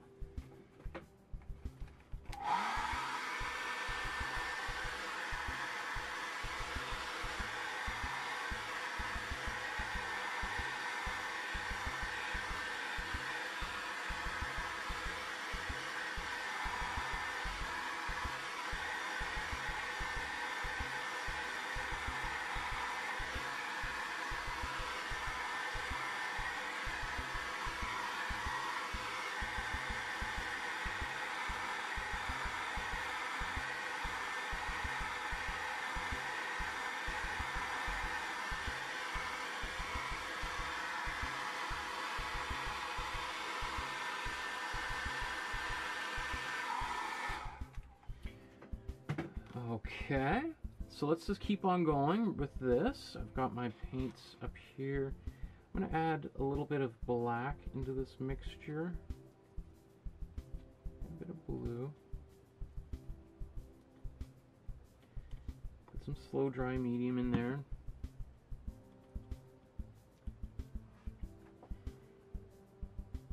Alright, so before we were kind of doing some of the highlights, a little bit of a brighter stuff.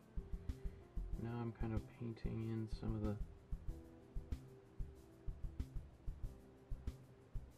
darker things.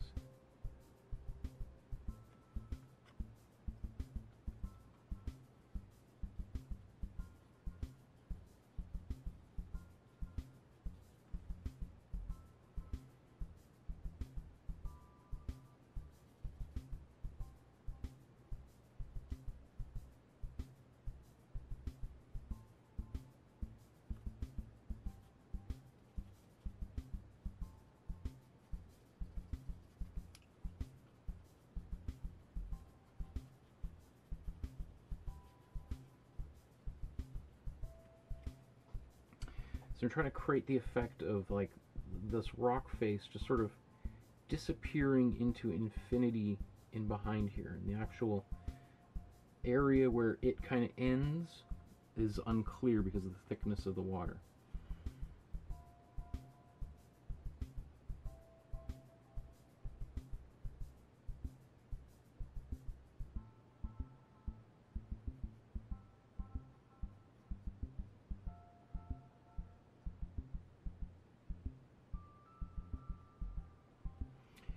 Now well, you know what, I was going to say I'm kind of changing things, and then so I'm working from the big shapes down to the smaller shapes.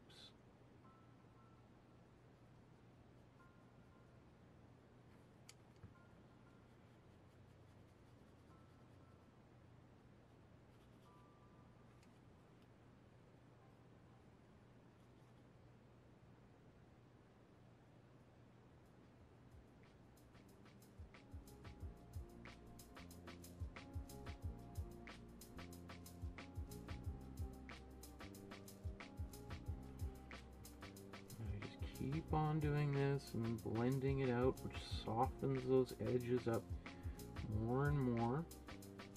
That's why you can't be too precious, because then if you get too precious, then you've got an area you really like, and then when you do the blending, it kind of disappears. So you just gotta keep on going.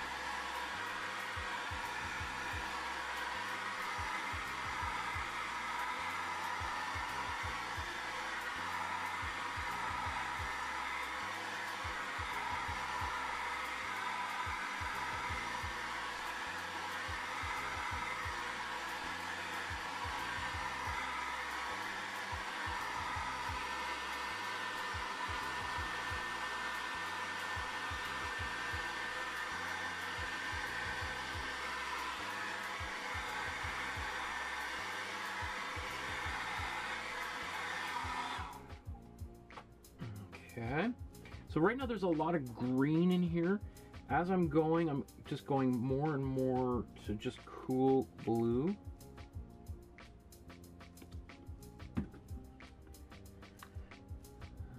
Okay. Got my cool blue here. Some black, a little bit of white.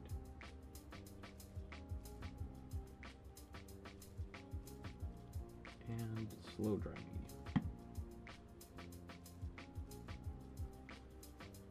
Or sorry, glazing fluid, my apologies. So this is glazing fluid we're using.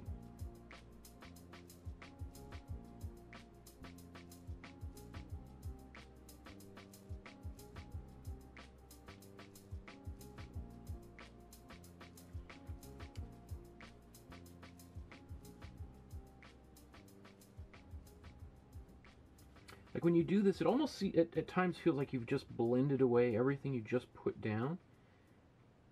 And maybe you have, but it's just sort of leaving like you're very slowly integrating different values into these areas.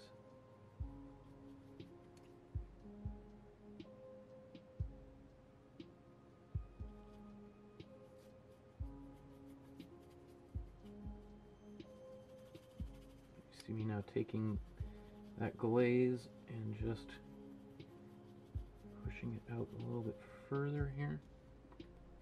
I'm putting a lot more glazing fluid in there.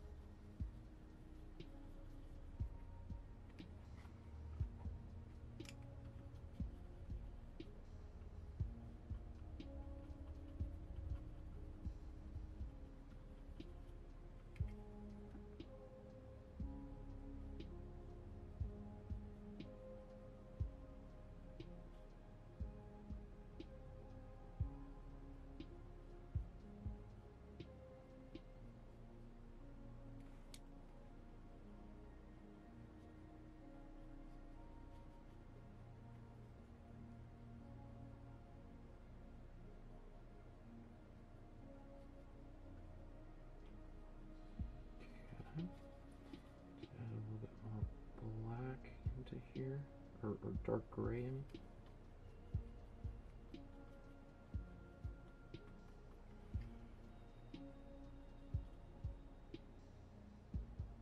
Oops.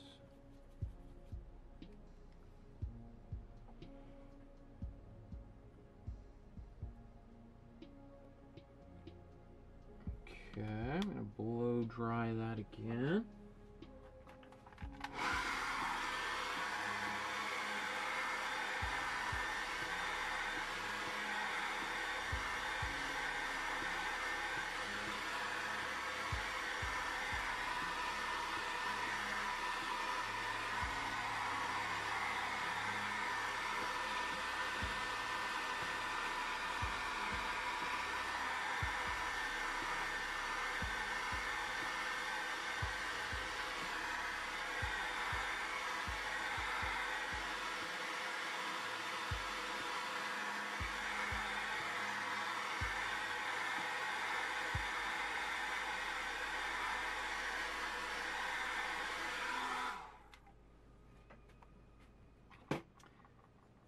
Okay, I'm probably gonna go. That's a lot of black. Oops. If you get that much black on, just kind of rub it off onto a cloth.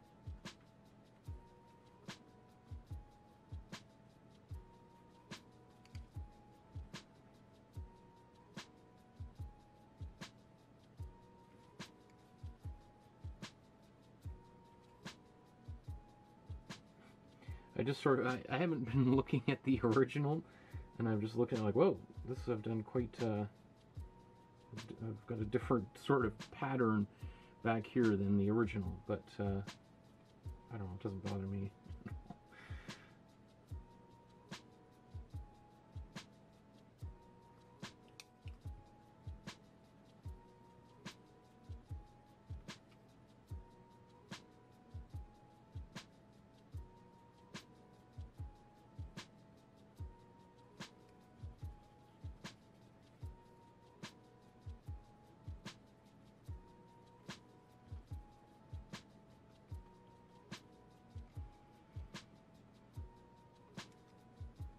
Okay, slowly just getting darker and darker.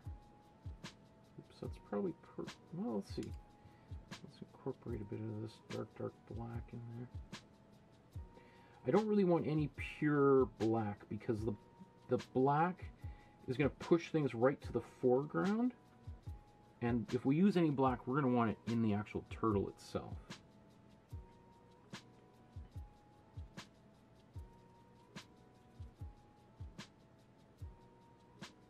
So rather than make pure black, I've just added a lot more cool blue with black.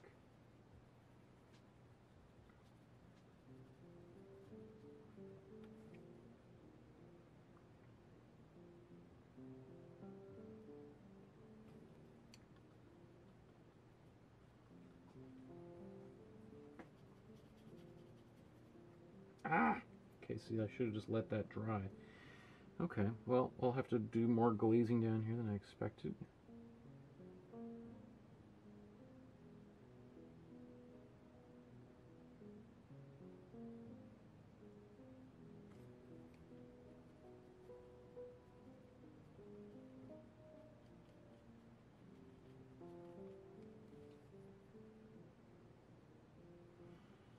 Okay, so I've got a bunch of these kind of large lines. I want to add little tiny dots as like textures for the rocks, and then try to blend these in. I need more slow dry medium.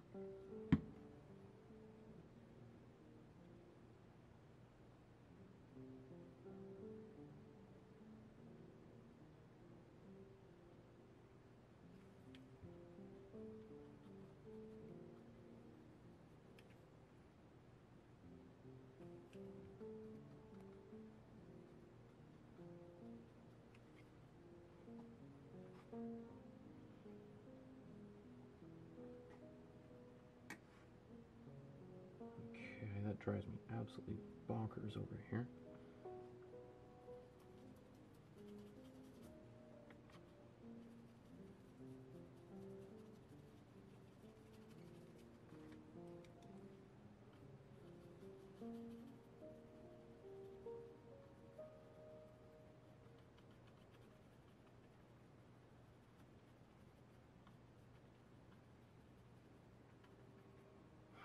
My mop brush is getting, I need to wash it, which is why it's creating like scraping lines on there. This is getting muddier down there than I was hoping.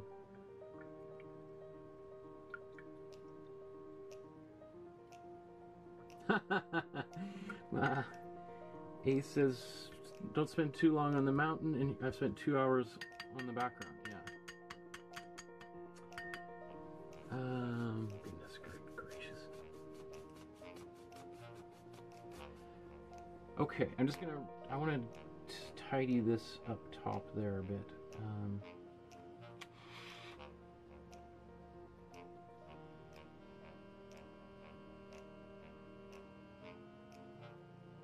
Just a bit of some highlights in there before I move on.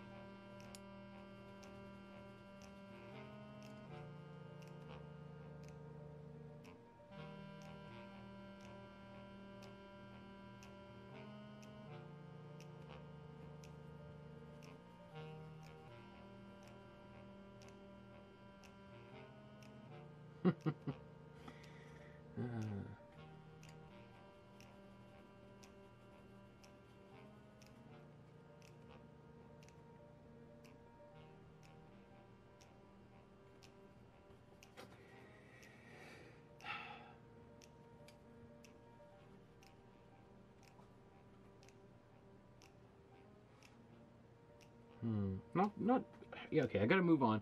But it's just a process of massaging all of this over and over and over again. This is a little bit sloppy. I think I'll have to, we'll see how I'm doing later on with the time. I appreciate the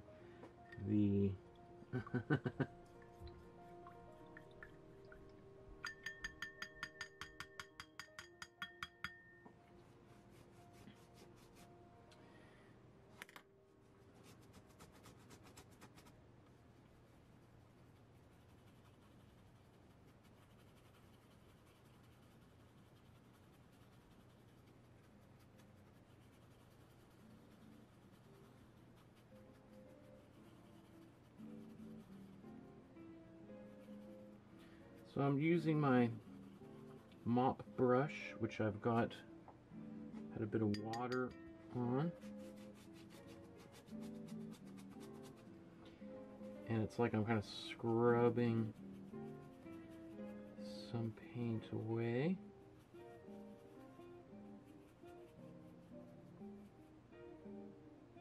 So just cleaned the canvas. Right now I see the white of the canvas over there, which is not good.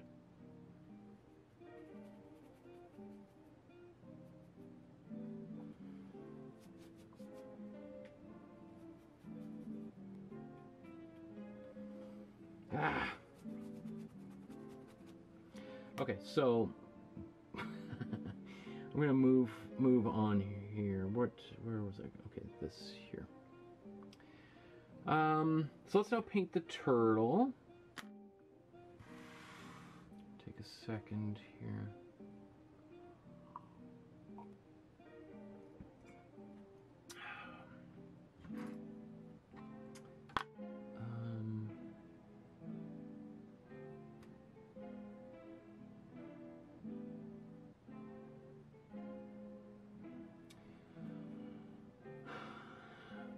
Okay.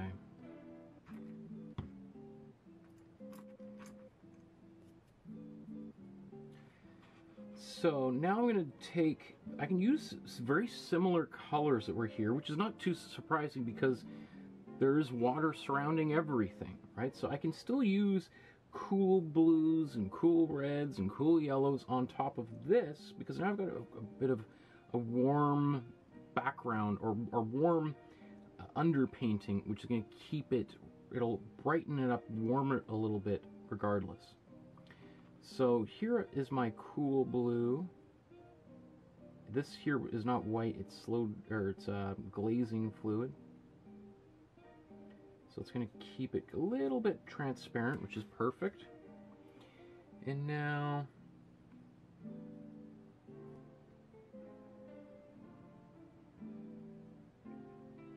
actually, you know what? Before I start doing this, I think I'm going to go in and bring some of these details back because I think it might be. I'm going to use. I'll come back to what I was just about to do, just because I feel like I might lose people if I go too far down this rabbit hole. I'm going to take some warm blue. I took a little bit of cool blue, and I'm taking one of my smallest brushes. I'm just going to go over some details here.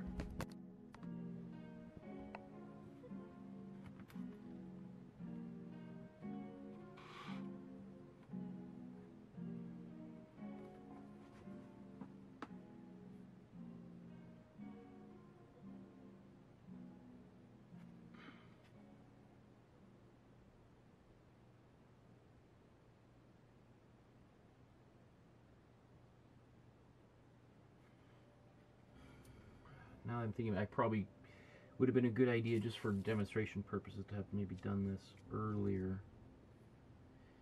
I always forget. You get so locked into your own way of painting that even as a teacher it's So I'm just going to outline these basic shapes here. And I'm going to do it kind of crudely, because I might paint over them with lighter colors and stuff anyway.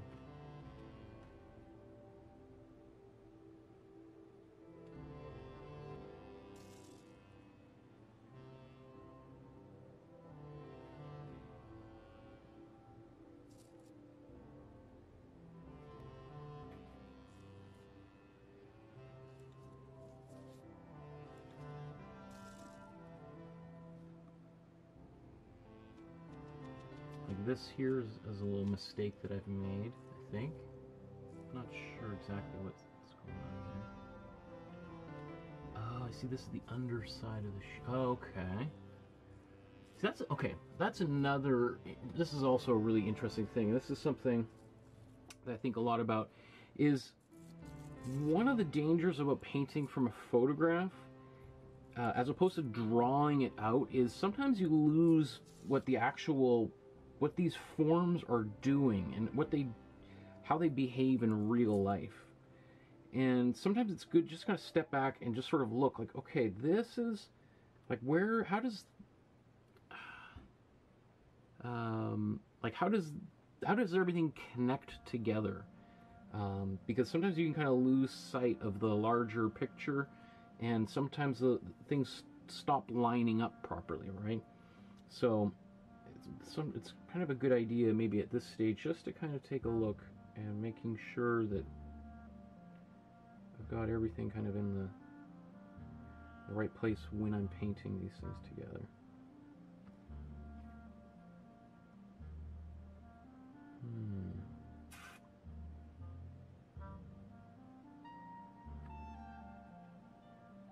Oh, this is all sticky. I'm going to blow dry that.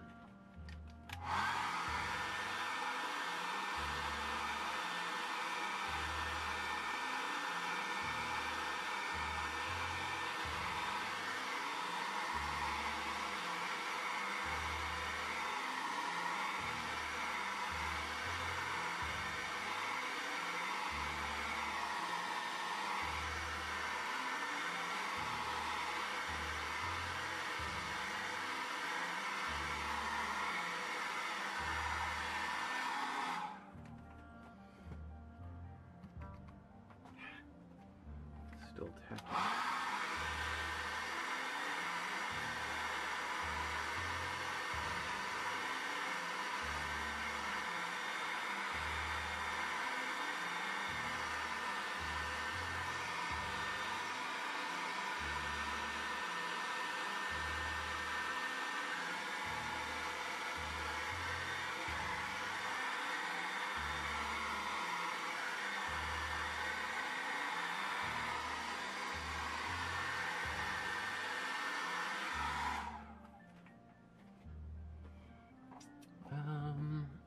Okay, so I'm going to take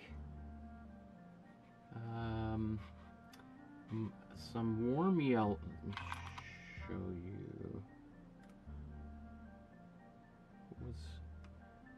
You know what? I'm at a bit of a crossroads as to how I want to pursue. What I'm going to do is I'm going to do the darker stuff, and then I'm going to glaze things afterwards.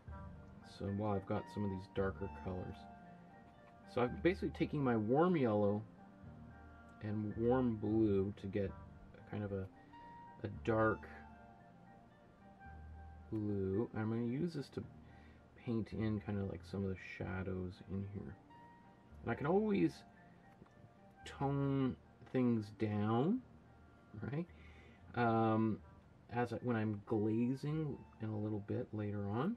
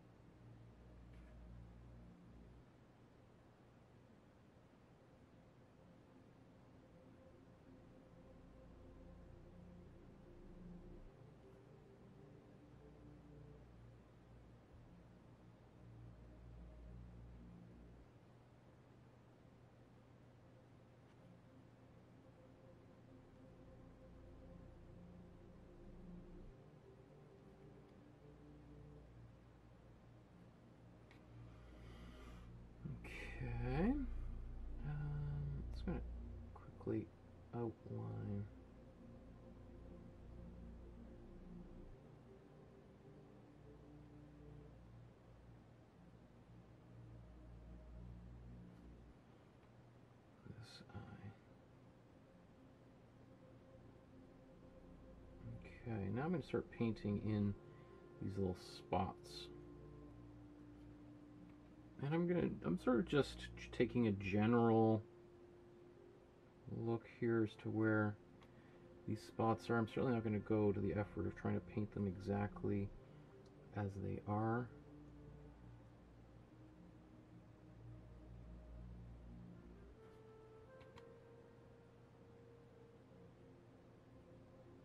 So I'm just painting some of the darker spots on here.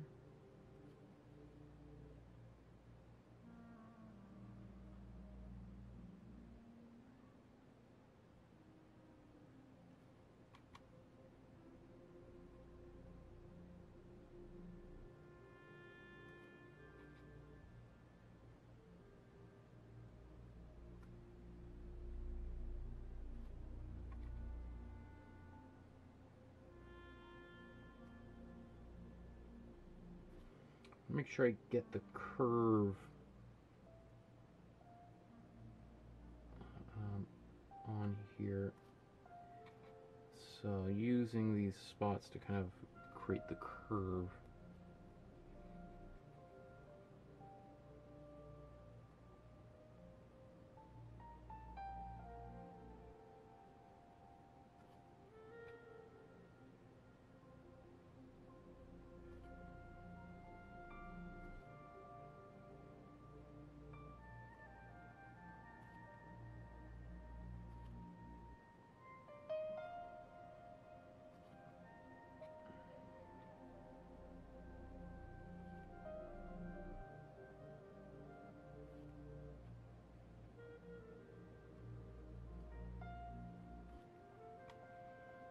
I'm just kind of randomly putting these shapes here, leaving like little spaces in between.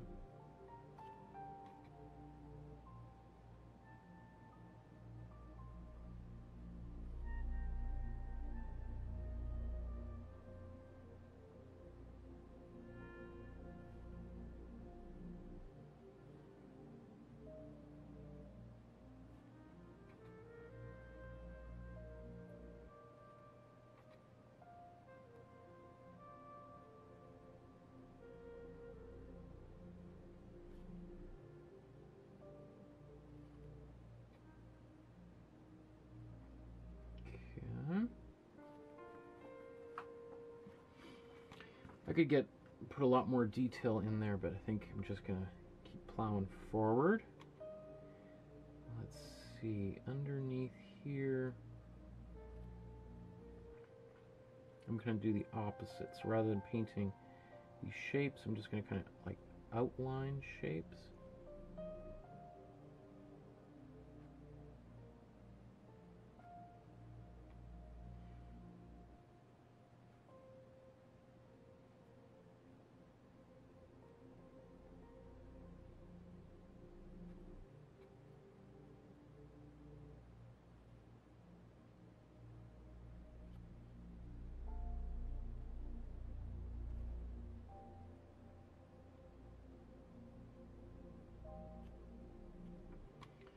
Breaking, kind of, it looks a bit messy right now, but again, some of this we're gonna glaze over, and some of these details are gonna kind of disappear, so it's not really, we're just sort of like faking it.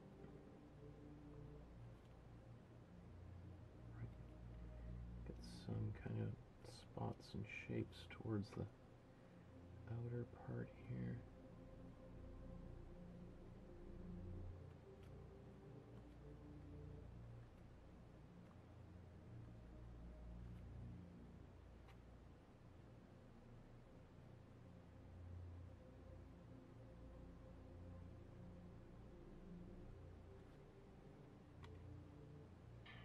Okay.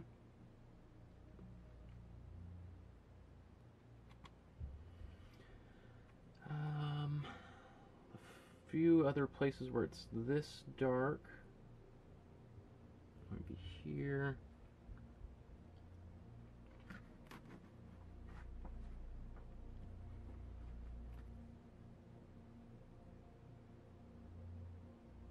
guess we've got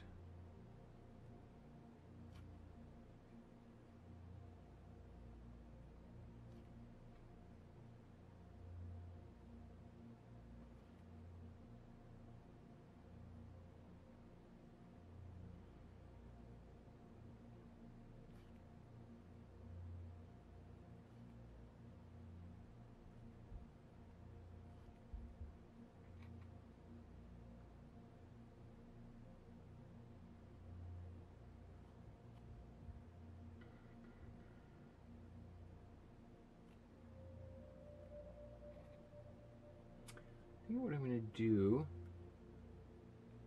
since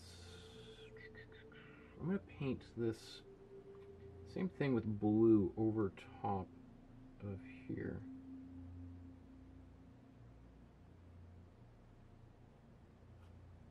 In fact, I'm going to use a bit of glazing fluid just to thin it out. So I got glazing fluid here that I've added to this darker color. That's going to make it a little bit more transparent, even as I paint on top of the red.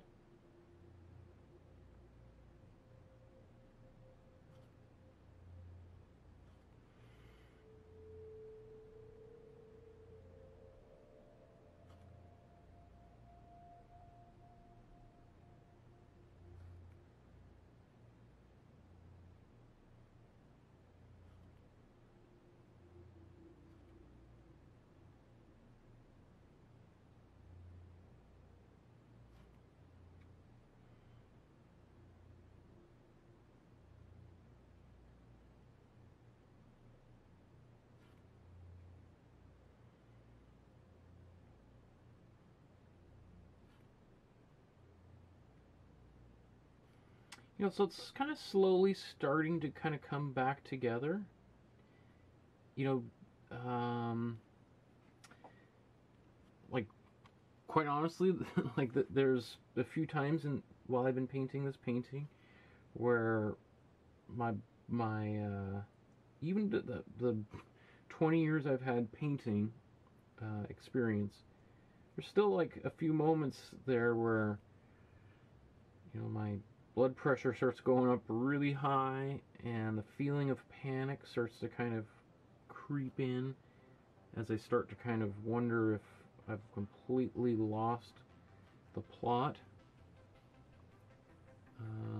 And it's just about kind of staying with it, just kind of having a bit of faith that we can work it all out.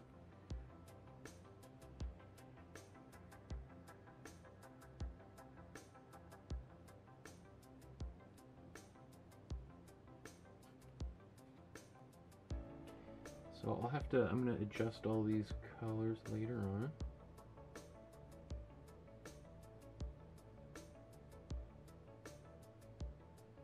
But this is all just using the, you know, glaze, and I've got these very thin, semi-transparent layers of blue.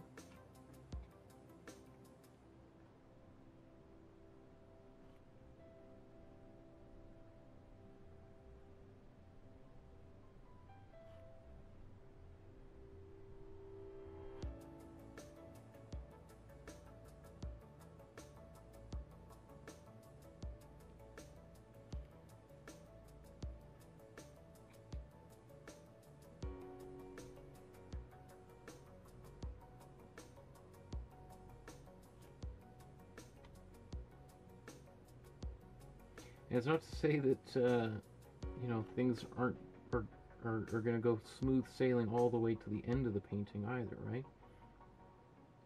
I've mentioned many times before how making a painting is a lot like riding a roller coaster. So there's times where everything's going really well and you're super happy, and then all of a sudden, you know, it goes over that hill and things get really very scary very quickly. And, you know, I'm in a bit of that situation, but it happens in every single painting, where sometimes things are going really well, and then all of a sudden it just, you start losing, like something happens, whether it's maybe you drop something on your painting, which is surprisingly common, dropping a paintbrush, or you accidentally splatter some paint or water, and it starts kind of dissolving some of the image. I mean, you've seen pretty much in every single painting I've made, there are moments where something happens that is unexpected, and I have to kind of dig my way out of the problem. And, you know, for the most part, I'm usually able to rescue myself. There is the odd occasion where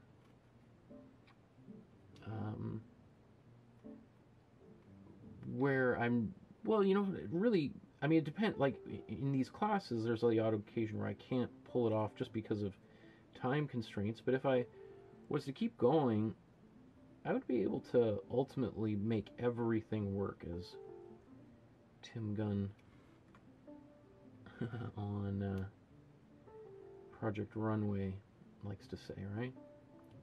Make it work, people. Make it work. God, that's a show I haven't watched in ages. I used to watch Project Runway all the time.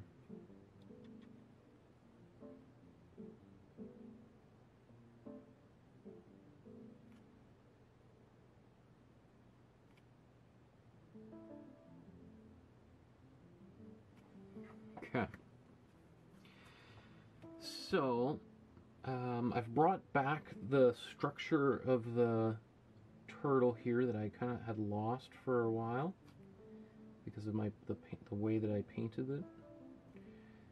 So, I do apologize. I feel like I might have just the way that I went about making this painting might have made it a little bit difficult for some people. My apologies for that. But, you know,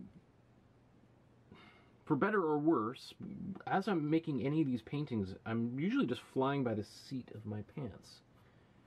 If that's, it's probably pretty clear already for most people. They're like, yeah. And so I'm kind of trying to solve these problems in real time. And, well, I am just making a mess over here. Trying to touch that up. I had a place where it looks like I must have scraped my paintbrush or something. Maybe it was my shirts. I bet you, sometimes it's things like this, like your button or something. Maybe you've got a watch or bracelets that can kind of scrape over the surface of the painting occasionally. And sometimes that causes some problems. Okay. What I'm going to do now is I'm going to take this same color. I'm going to add some white to it. And lots of glaze. Oops, where you can't see what I'm doing, can you?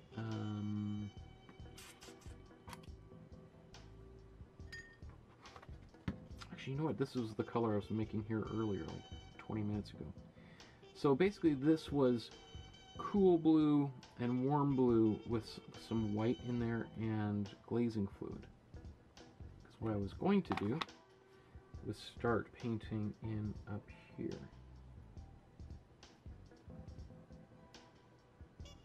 So I've done a bunch of the darker lines and things with the glazing fluid. Now I'm kind of coming in and doing some of the highlights. And not the full brightest parts of the highlights, but because I'll reserve that kind of towards the very end.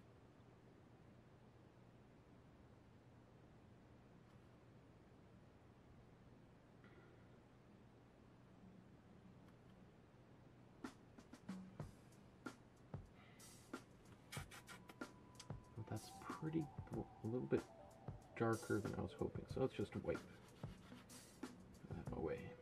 Let's start this again.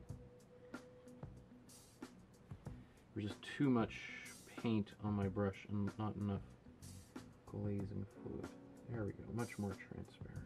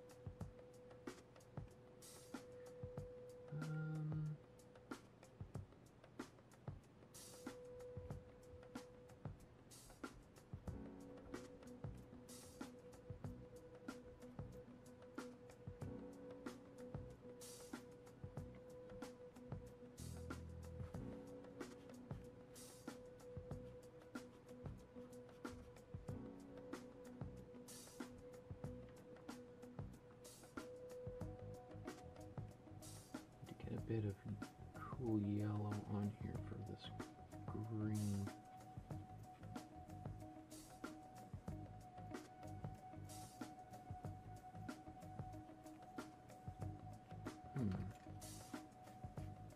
Oh, let's just wipe it right off.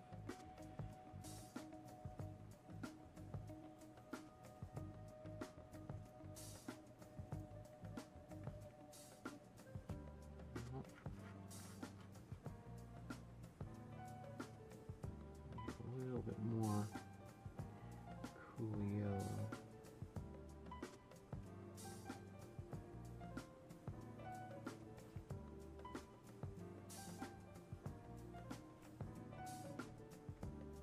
Here. So there's a lot of this really nice glow coming up from underneath.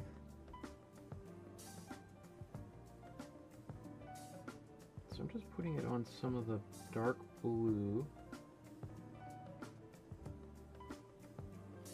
that I painted here, just to lighten it back up a bit.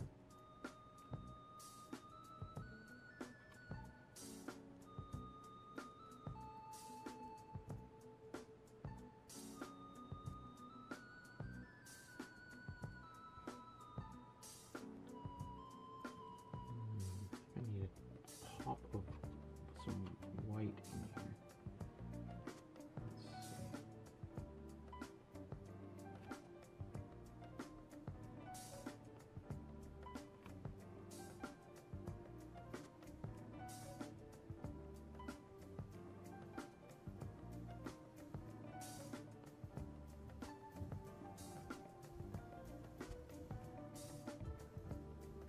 Okay.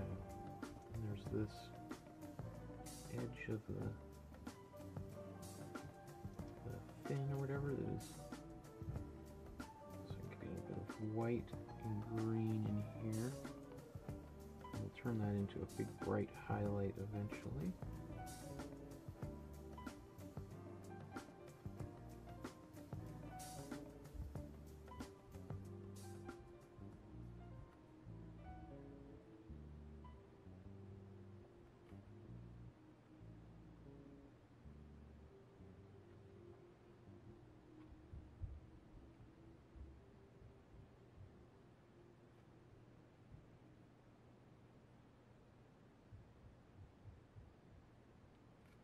I'm extending this because it looks like maybe that fin needs to be a bit longer. So this is just adding a bit of white into that same color.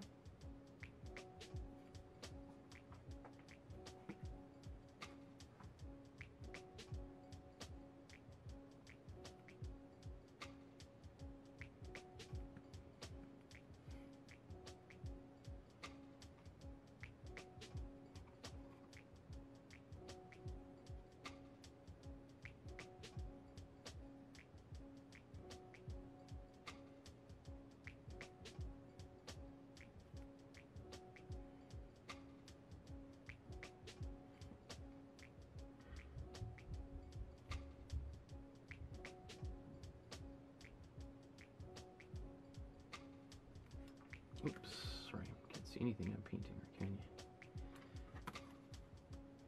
So I've just been taking a bit of white and cool blue.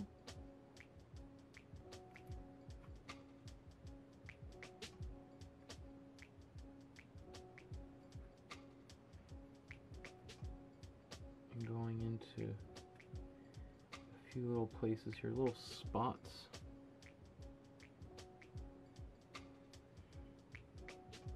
Being careful not to go too far.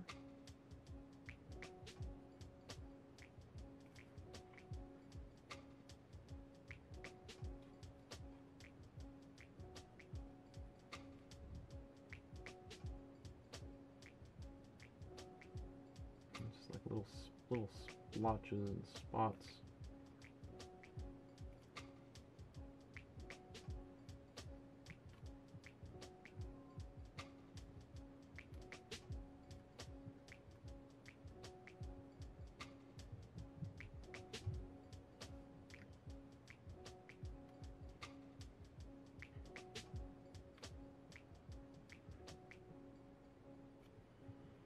this is definitely highlights where there's light coming from above that's shining and hitting these legs.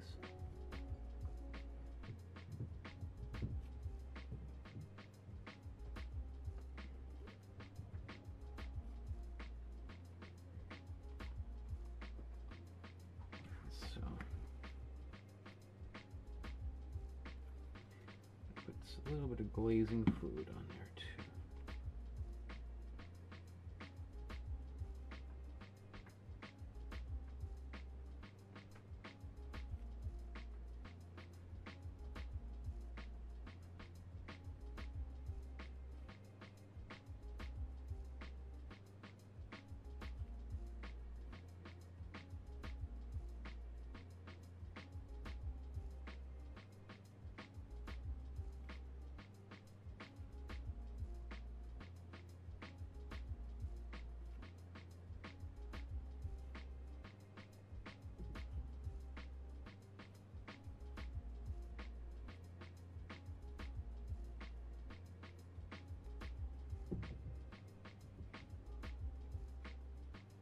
I'm going to take this same color, I'm going to go over, outline a little bit on the shell, the top part of the shell.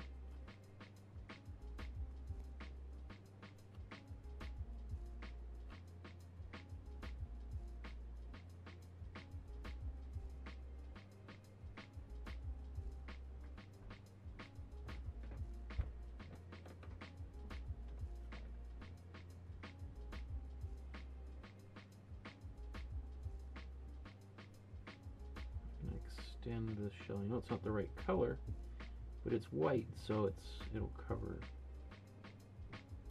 pretty well.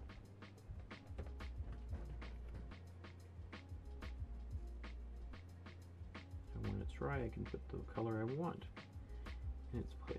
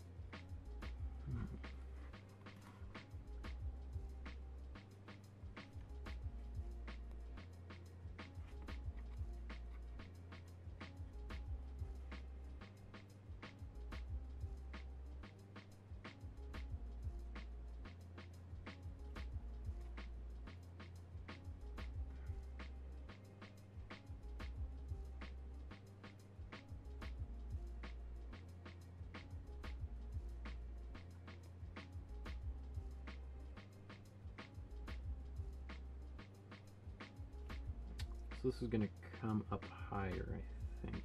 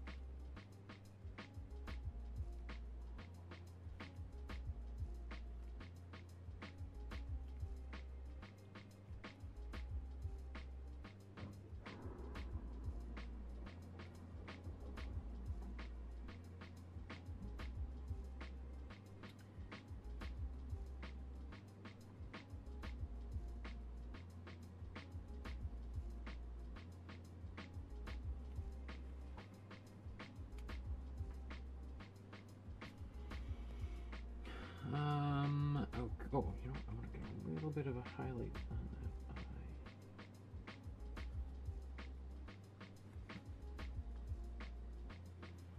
eye. Okay, I'm going to come back to my yellow, my cool yellow.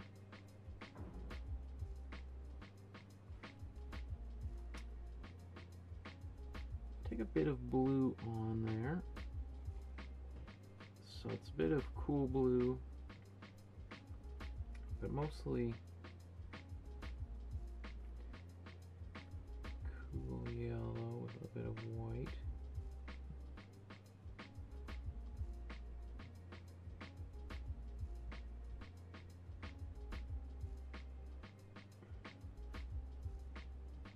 And now I'm just going to kind of touch up the underside of this creature here.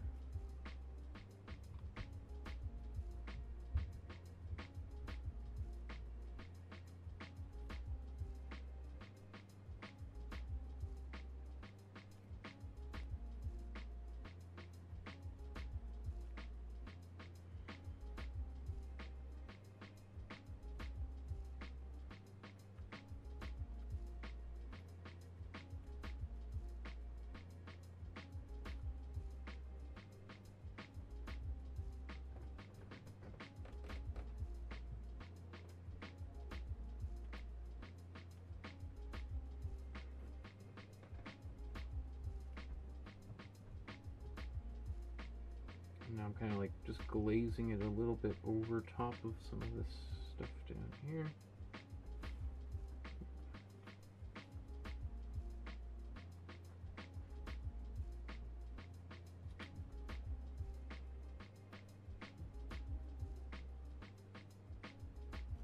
And I'm going to take this same thing and glaze a bit.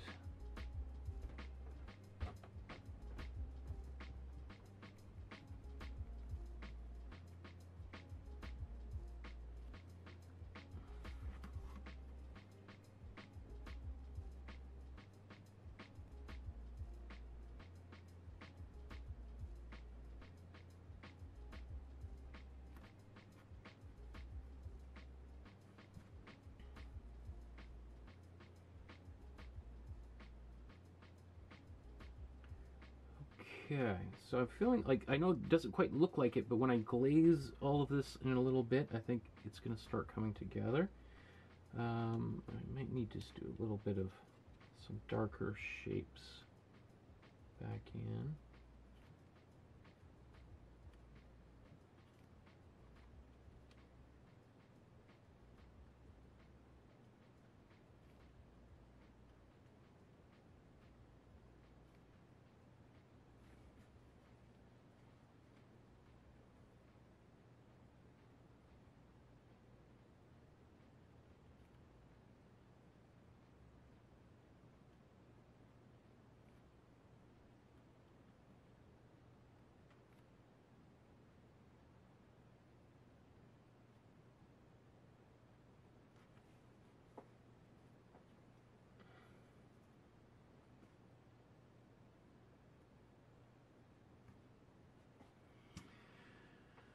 Okay, now I'm going to do some texture on the top of the turtle here.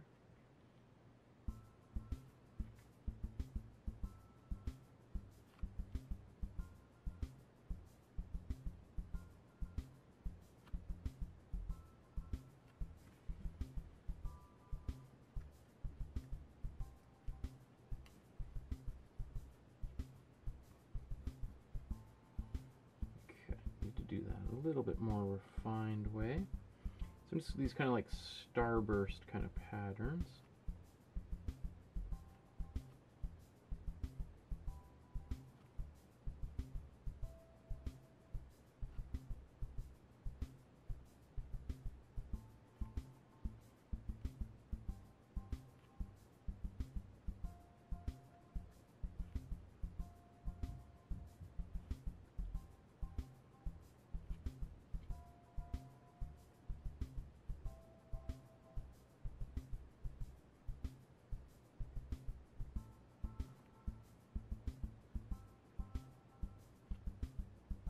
Remember, it's the accumulation of marks that makes it work, right? So first few layers and everything are going to look a little bit funky.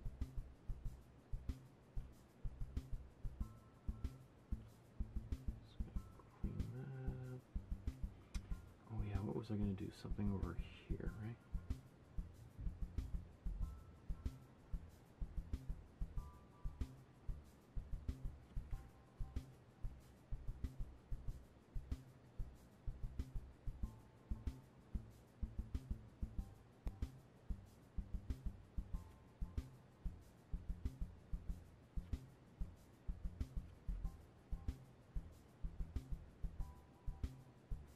Or do I want that to be bigger, actually? Okay.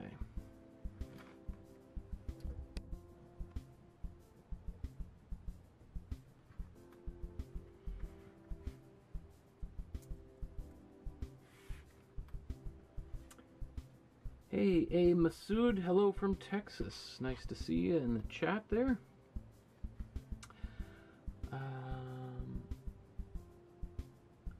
Okay, so I'm going to get a little bit of a darker blue and just a couple of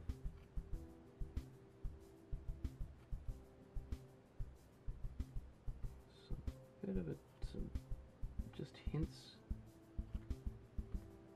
some of the darker spots on here.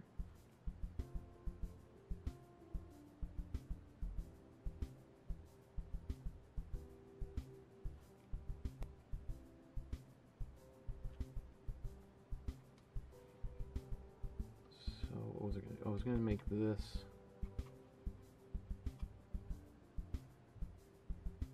kind of bigger hump here. Painting some white just so it'll obscure things.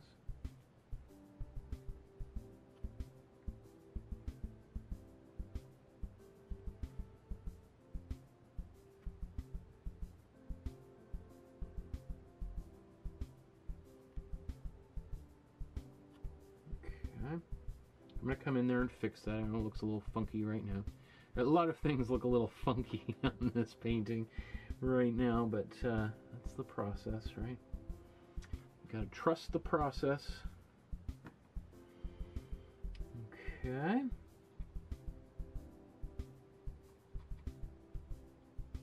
going to paint some cool yellow with white up here.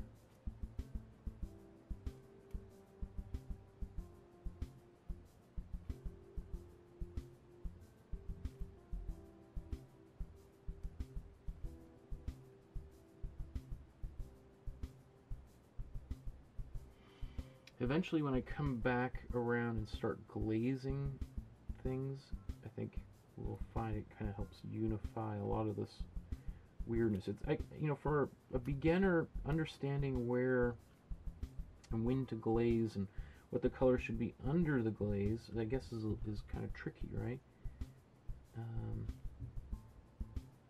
The thing to, I guess my only advice would be just remember that you can, if you're glazing, you can, you know, if you dilute the paint enough, you could do hundreds and hundreds of glazes and not really have to worry about ruining the painting. Because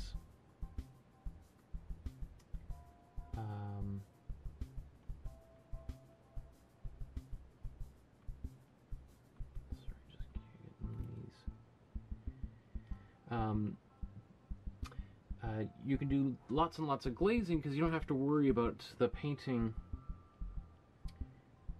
So I'm going to paint this back here because I was kind of upset with how muddy it was getting down here. Same sort of. Glazing is just super forgiving. In fact, actually, let's paint. I'm going to paint this same kind of yellow in the shadow. darken that down.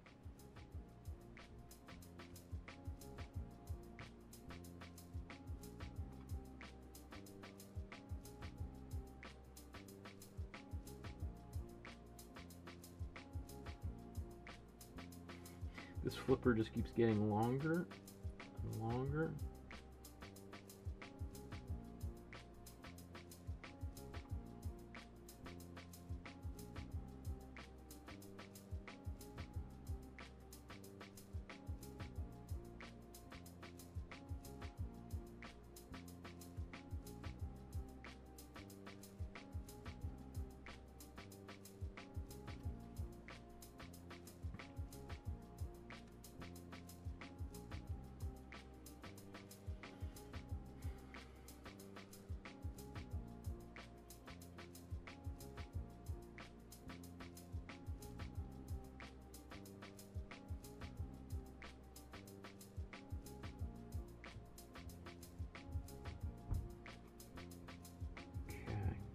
Putting some warmer blue into some of this here.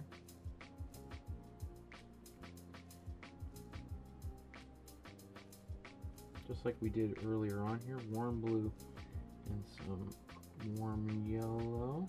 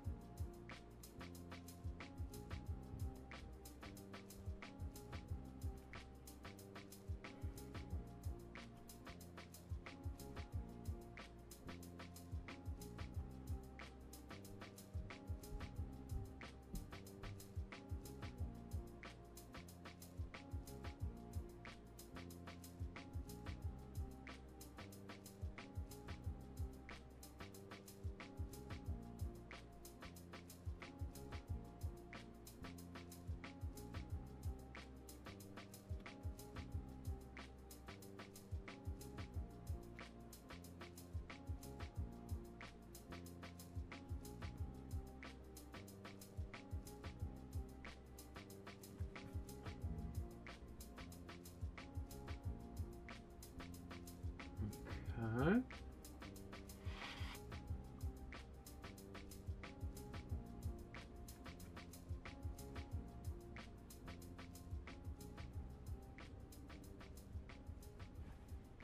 So I think what I'm going to do now is I'm going to mix a brown that I'm going to use for a few places. So to mix that brown, I'm going to take my cool yellow, or sorry, warm yellow, bit of warm blue, not too much, and a bit of warm red. We can make a few different versions of this here. Oops, that's a little bit too red. Get a bit more blue in there. Oh, that's a little dark. Maybe I'll just actually like that there. So I'm going to mix them around in a few different places.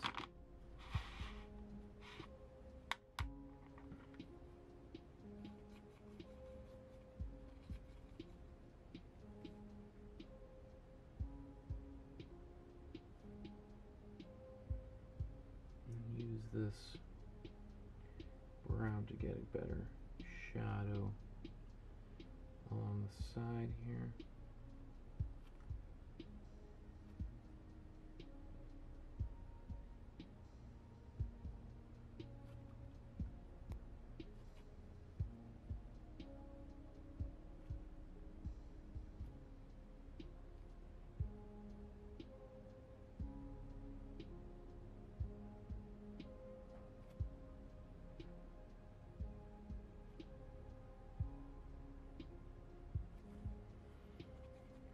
I could take this same brown and just put a couple of little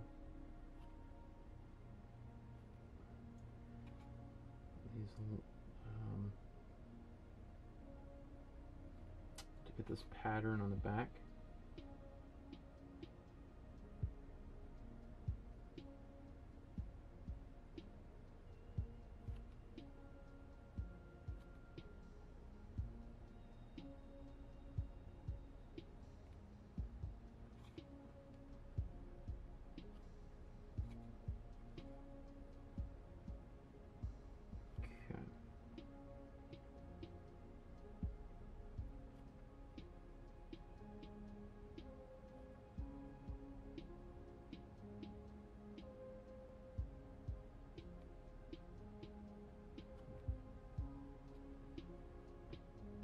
Alright, so there's a little bit of, I've got to fix up stuff in here, but stuff like that happens in making a painting, right?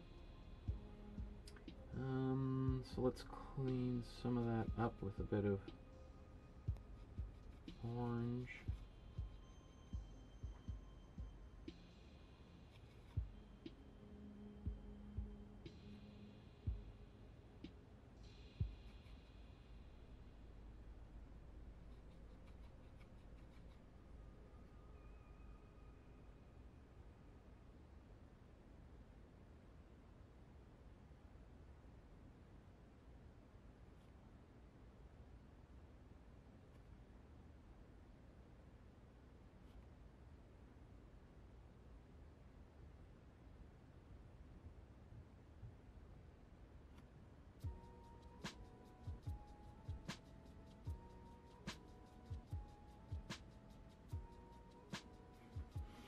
Oh my goodness, that's driving me nuts.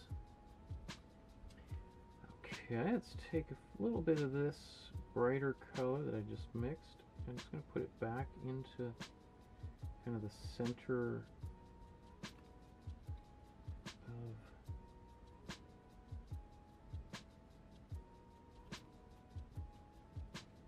these patterns here.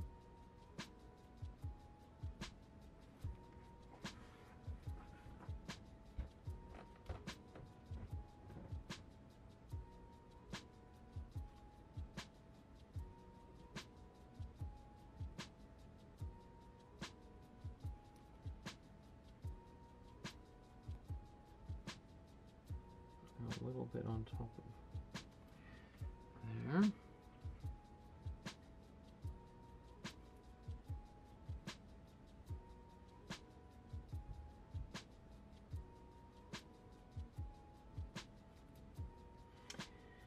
You know, as always, like when I'm painting anyway, from a photograph, there's times like, you know, where I look at it and I'm really happy with the way things are, and then I look at the photograph and I feel like, oh, I'm nowhere near, right? It's totally different experience, or it doesn't look right.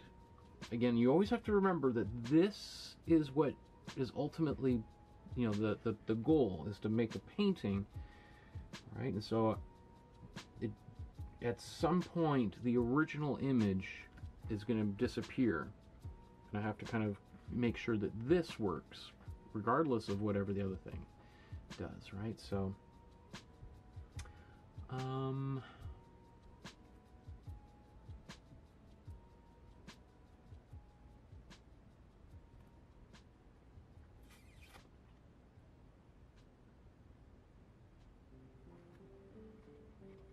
might go into the spots again,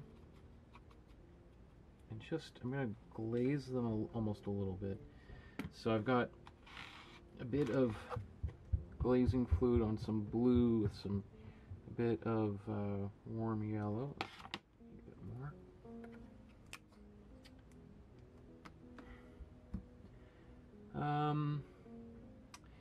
May says, with glazing, I sometimes find the glaze doesn't mix well with the paint. It gets streaky, and then the glaze dries on its own, and it shows up patching and dries in flakes. Oh, dries in flakes. What am I doing wrong?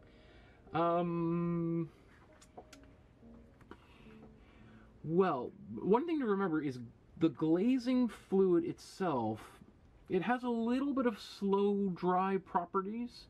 Like, it slows the drying down maybe 10-20%, as opposed, so like, let's say you put a brush stroke down with regular acrylic paint, just right out of the tube, and let's just, for the sake of argument, say it will dry bone dry in 2 minutes.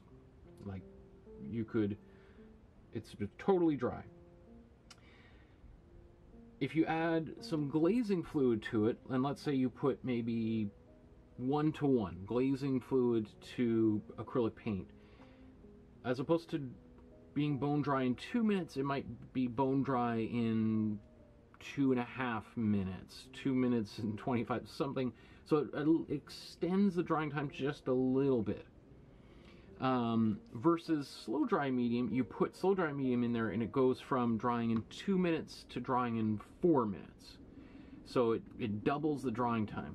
So you know what I should do is make a chart showing what each one does. So the glazing fluid, it doesn't slow the drying down, so you have to kind of work with it pretty quickly. Especially if you're doing thin layers, the thicker layers are going to preserve some of the it's going to stay wet a little bit longer, but you have to kind of be working kind of quickly with the glazing fluid. So if you're painting and it's starting to dry, first of all, you might want to think about not painting large areas. Like it is like I was doing some glazing over here, right? And it's kind of tricky because it starts, like you probably saw it, getting a little bit sticky and patchy. Because it's very similar to just painting paint everywhere. If I wanted to really get a little bit more, if I want to be able to brush it around a while before it dries, adding some slow dry medium to it might help dramatically, really. Okay, where was I mixing this paint for? I hope that answers some of that, maybe.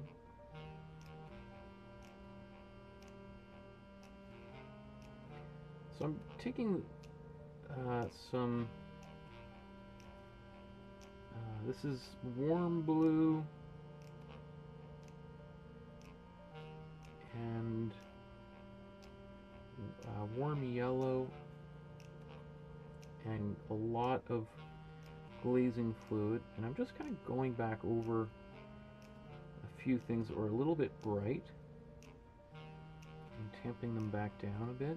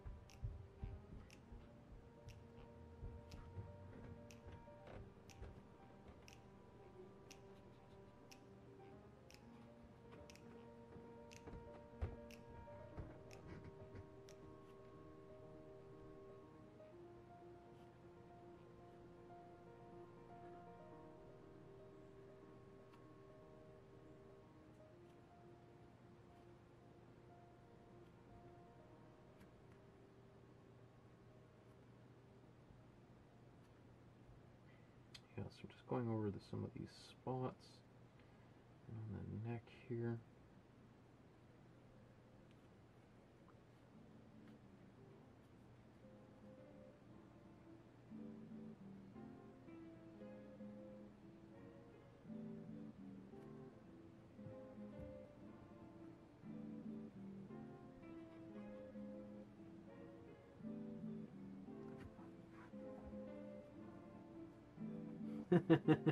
Sue says, I got tired and cross-eyed and I lost the plot. We'll try again tomorrow.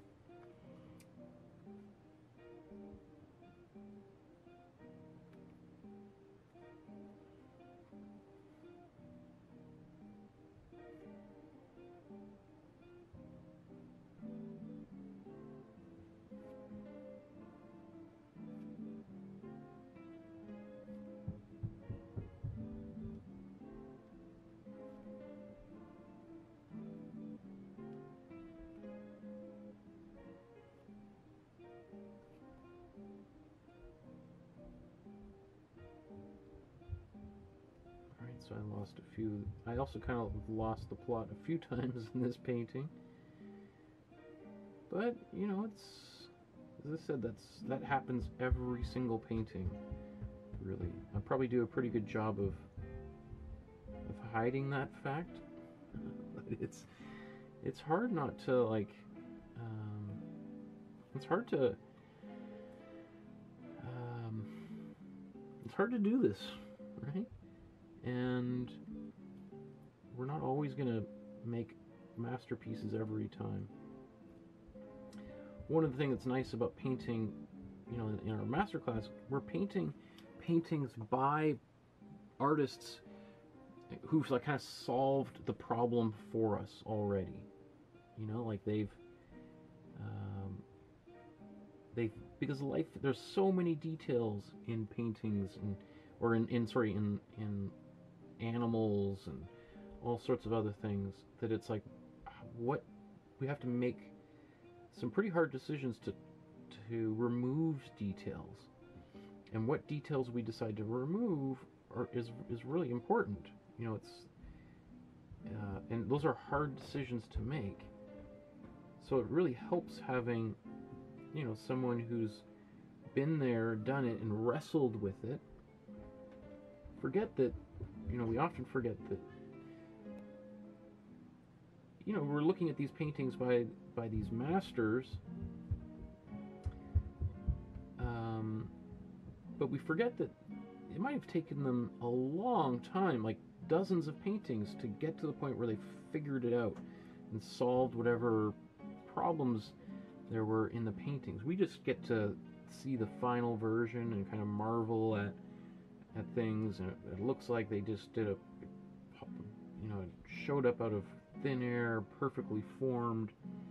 We forget that there was probably lots of swearing and frustration behind the scenes there.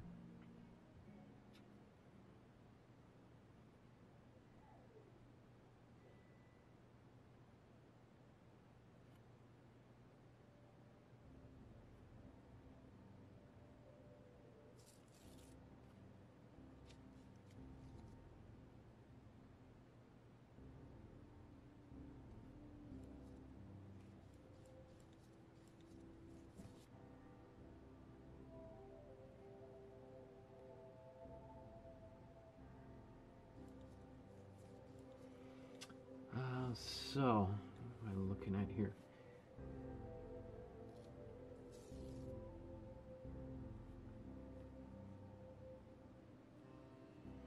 So, as I'm kind of, at this point, I'm starting to look less and less at the original. And maybe you're like, yeah, no wonder that's why things are turning out the way they are. But it's partly because, you know, I can only really give maybe another 30 minutes to this painting before I have to run, and I gotta give our daughter a bath, and we, you know, that's probably enough time to spend on this painting anyway. But I keep finding every time I look at the original photograph, it depresses me a little bit, because I'm like, oh, my painting isn't, I'm missing this or that, and so I just have to kind of think, okay, you know what, I'm going to make my painting work as much as possible, and I'll do my best to make it look as close to the original, but there's probably going to be some variations here, right? Okay, that's good.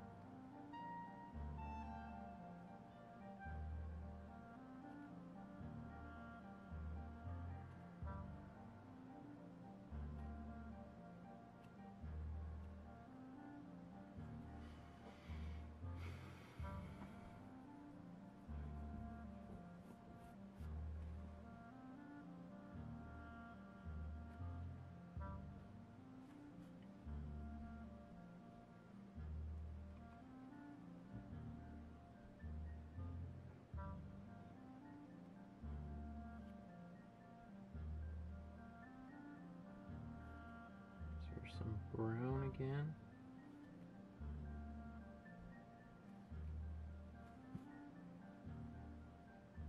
Let's get a darker brown.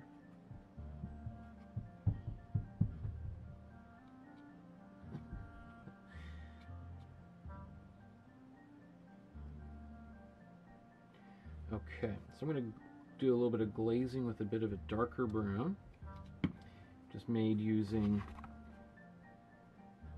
warm red, warm yellow, warm blue. The more warm blue I put in there, the darker it's going to be, right? Yeah, I'm just going to get a little more glazing fluid on there. Like, I tend to use a lot of glazing fluid because I can always just, it makes for nice semi-transparent layers. Right, and that's a little bit too light, so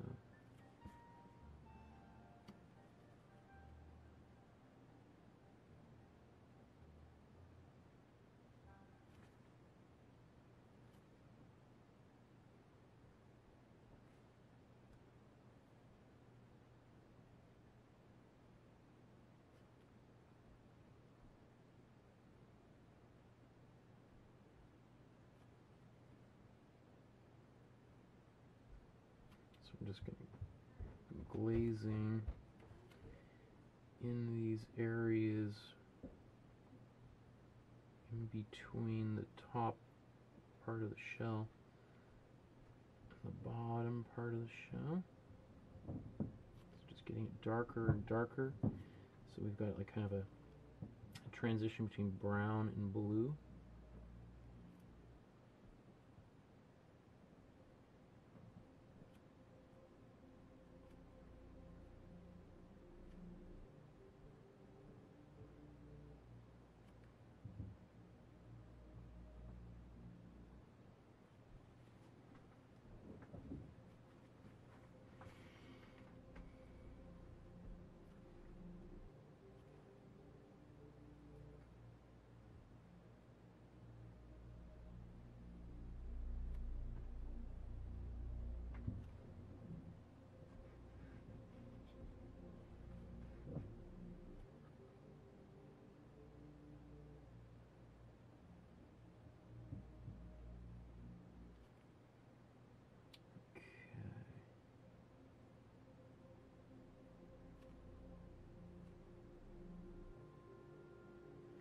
And then I can go over any part on the shell that needs to get a little bit darker on top.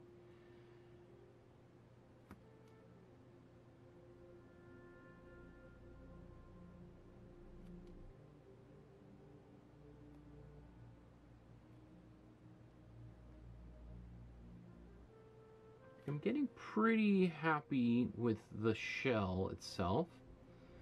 In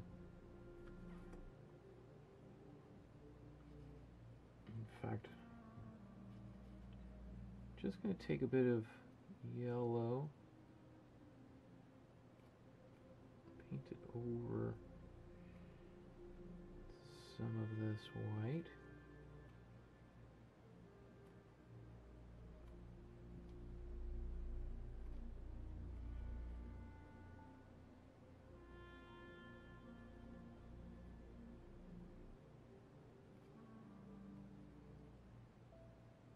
And because this cool yellow is very transparent, it will kind of blend pretty well or absorb the layers underneath it really well.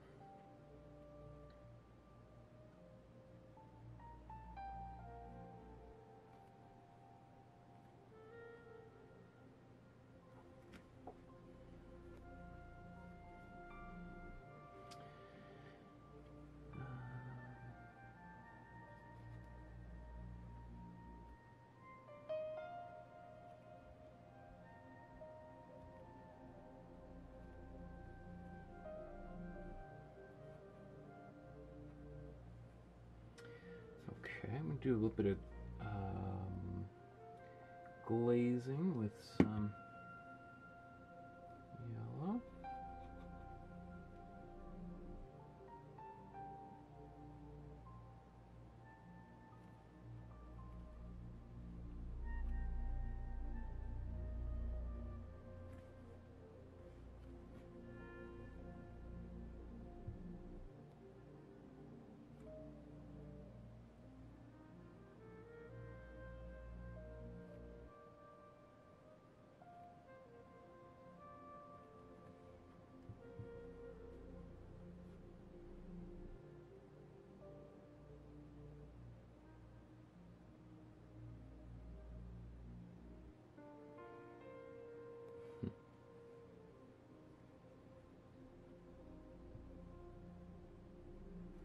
Okay, so I'm going to blow dry this, and then I'm going to do some glazing.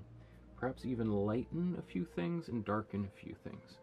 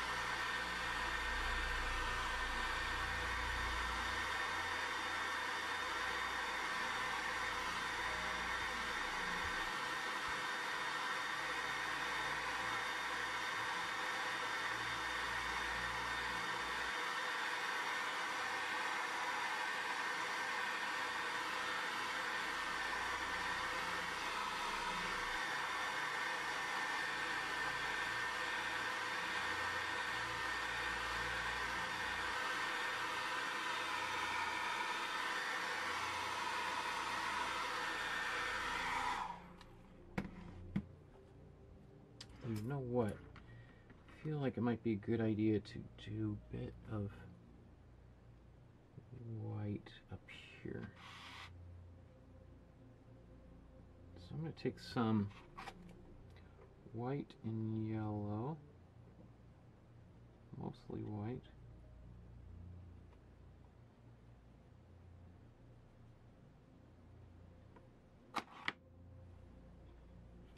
Because there's this, like, all this light is hitting this back flipper up here. Oh, that's, well, let's go a little bit wild with the white, because we can always reduce it.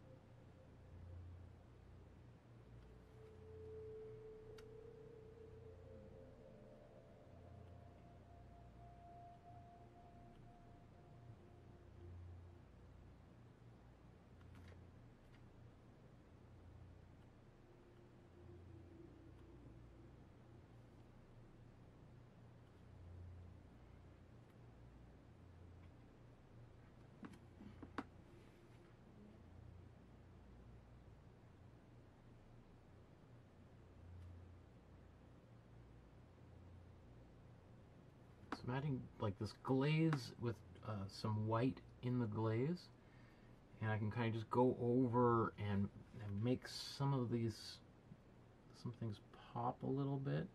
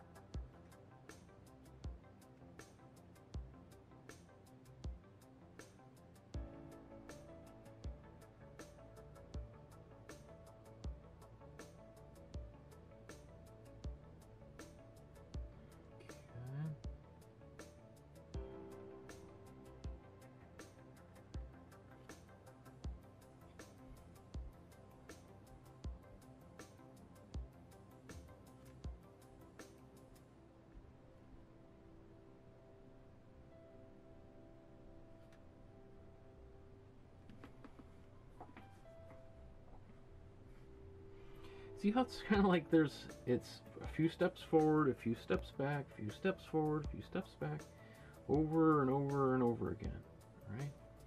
And it can feel like at times you're very close to the end, and then at times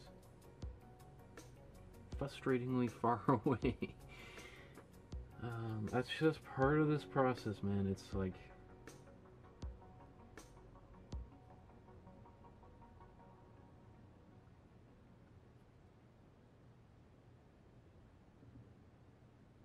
but all those layers of paint have been really, really instrumental in helping me get to this point. Like, there's not a single brush stroke on here that I regret having made.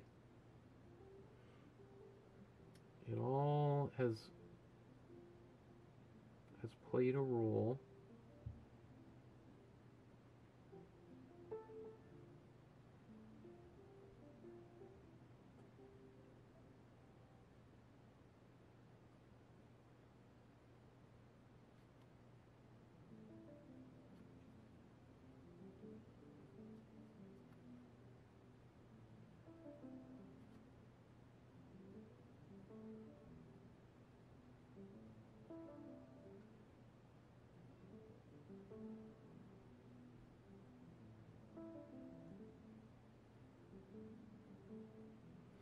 So this white that so this is mostly just white with a little bit of glazing fluid in it.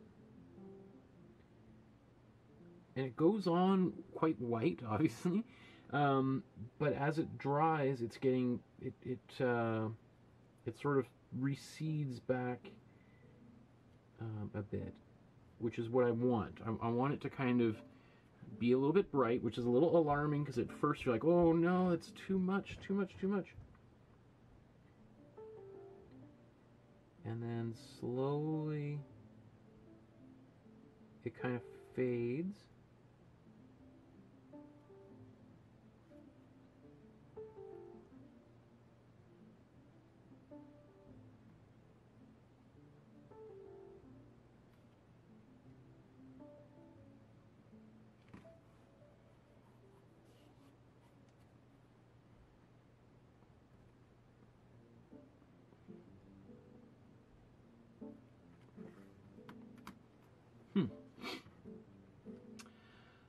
Okay. I don't know, I'm getting pretty close. I was going to do a bunch more glazing, but I don't know, I might, I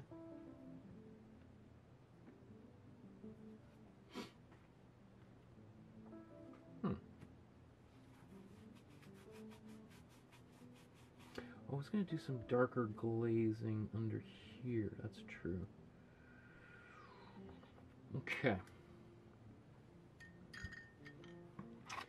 So to do a little bit of a dark glaze, I'm just going to take some of my blue, my warm blue.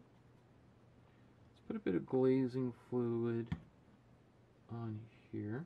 Actually, I'm going to wipe this paint off my brush so that I just have glazing fluid and a bit of blue on there. Right, you can see it's like much more transparent than that, right? And now I can take this and just kind of darken select parts of the painting.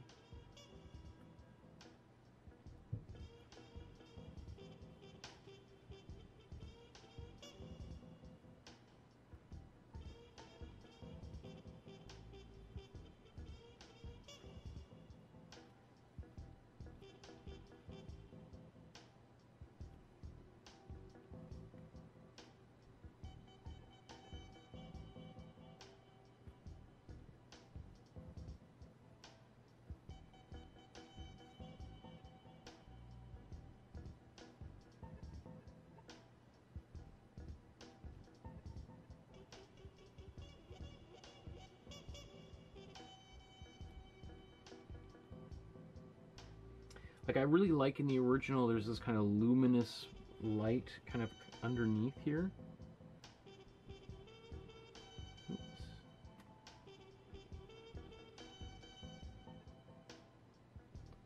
but just for the sake of the logic of my own painting, it needs to get darker.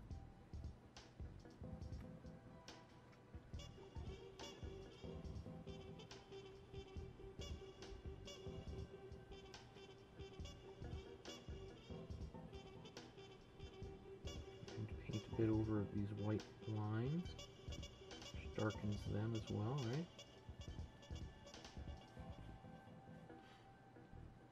Even some of these new white lines I painted there.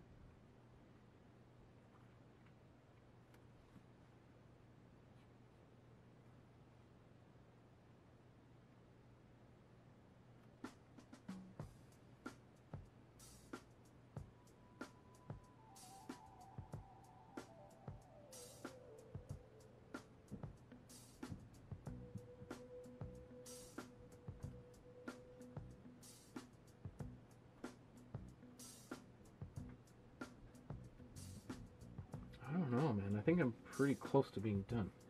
Don't quite like what I just did on the front there.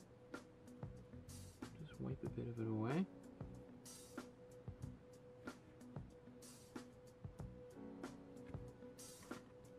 I'm going to add a bit more of a pure white dot on the eye to help make it pop a bit.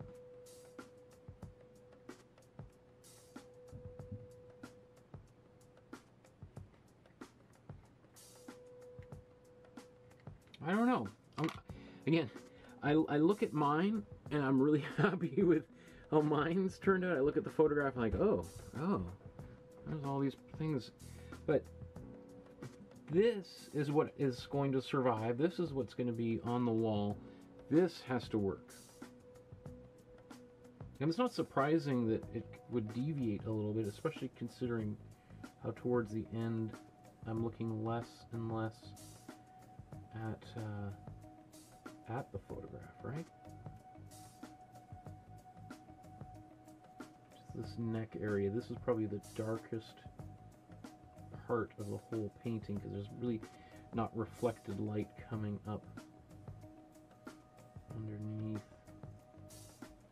in there.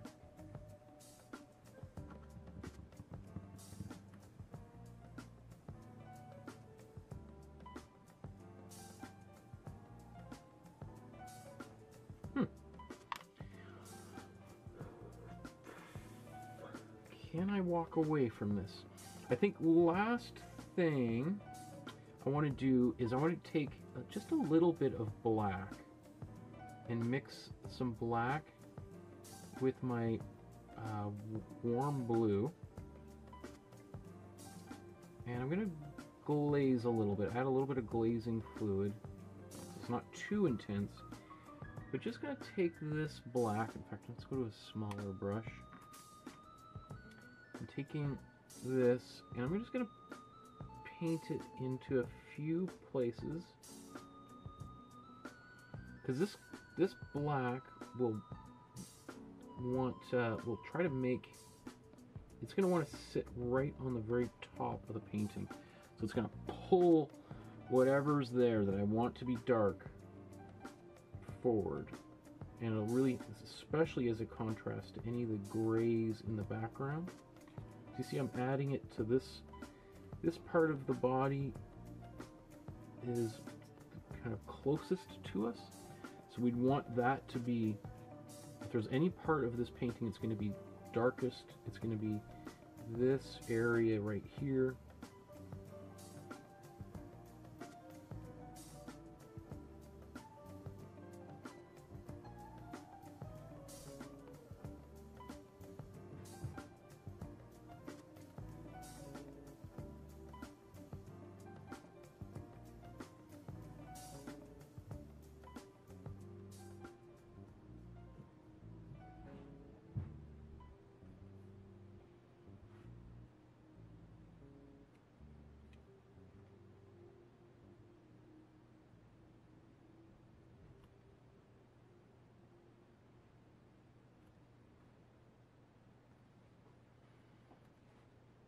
Okay, I think I should just say done. because I'm just going to keep on tinkering with this thing endlessly. Yeah, okay. I'm just so, let's...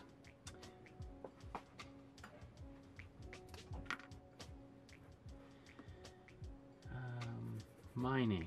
If I still remember what it is.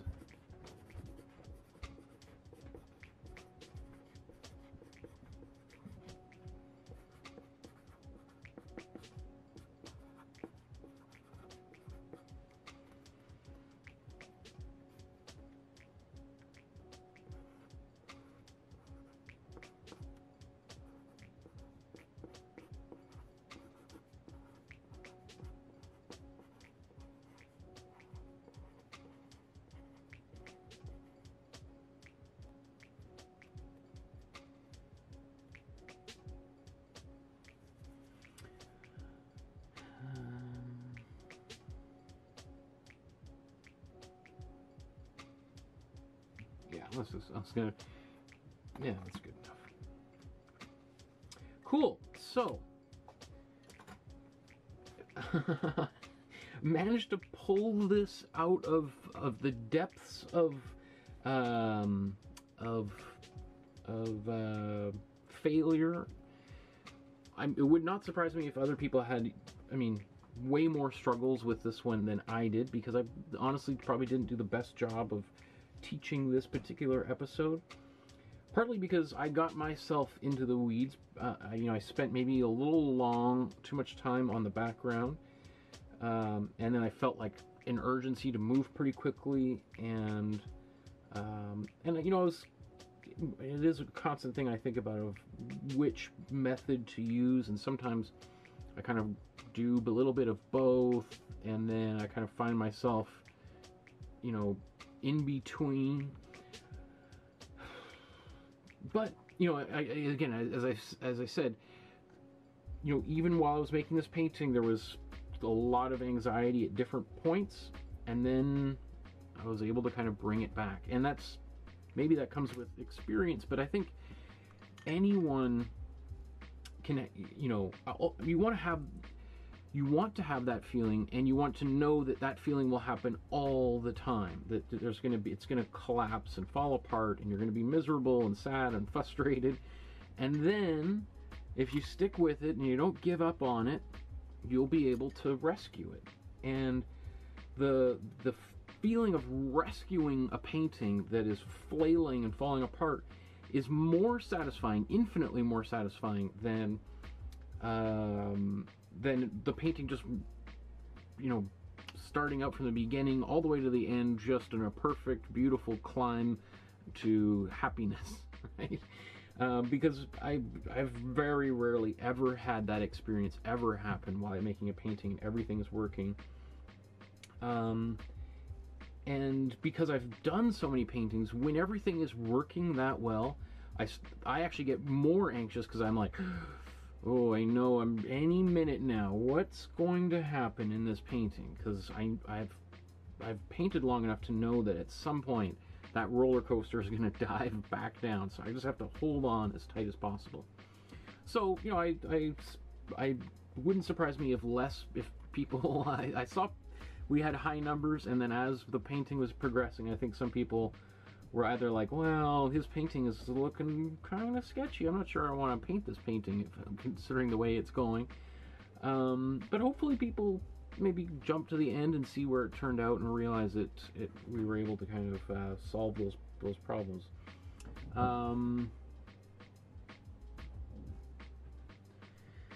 Heidi says, I worked today. I just wanted to say I'm looking forward to seeing people's turtles. Excited about this one. Have fun, guys. Okay, well, I think I'm going to call it a day here, folks. I got lots of paint. Remember to help our ocean friends out. This is what I do at the end of every session. I just take a rag, usually a rag that is seen its final painting, and I just scrape all of this paint. You can see all this gooey paint. This is stuff I wish I had left in the tubes, which is why I tried not to put so much paint on the tubes. And I'll put this in the garbage. That way, when I'm cleaning my palette, as little paint is going down the sink, which is good for our sea creature friends and also good for your pipes and everything, right? You don't want big globs of paint going down the sink. I have a little strainer, like a very fine strainer in my sink, my studio sink here, so that it catches most of the flakes of paint, the dried parts of paint off of here, and after I've cleaned everything off, I just scoop it out and throw it in the garbage. Anyway, let me see.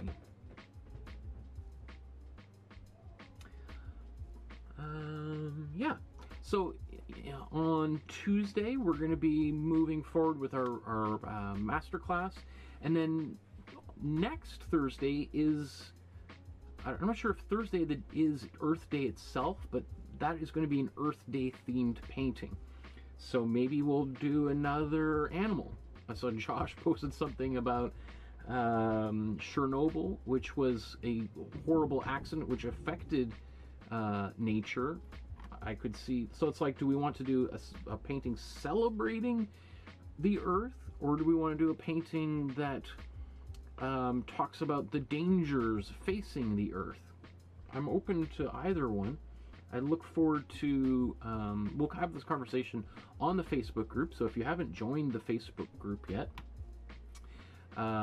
you might want to do that so we can engage in conversation, and for you to share the turtle that you did. I can't wait to see how yours turned out, if yours turned out better than mine, or where your struggles are, because in a couple of weeks we'll talk about this painting and along with all the other ones, and I can give you some feedback on how to improve any paintings that you're not quite so happy with. Anyway, I'm gonna go wash my hands and have a little bit of dinner, and then we'll see you on Tuesday. Okay, I'm losing my mind, folks. We'll talk to you soon. Good night, everyone. It's been fun painting with you all.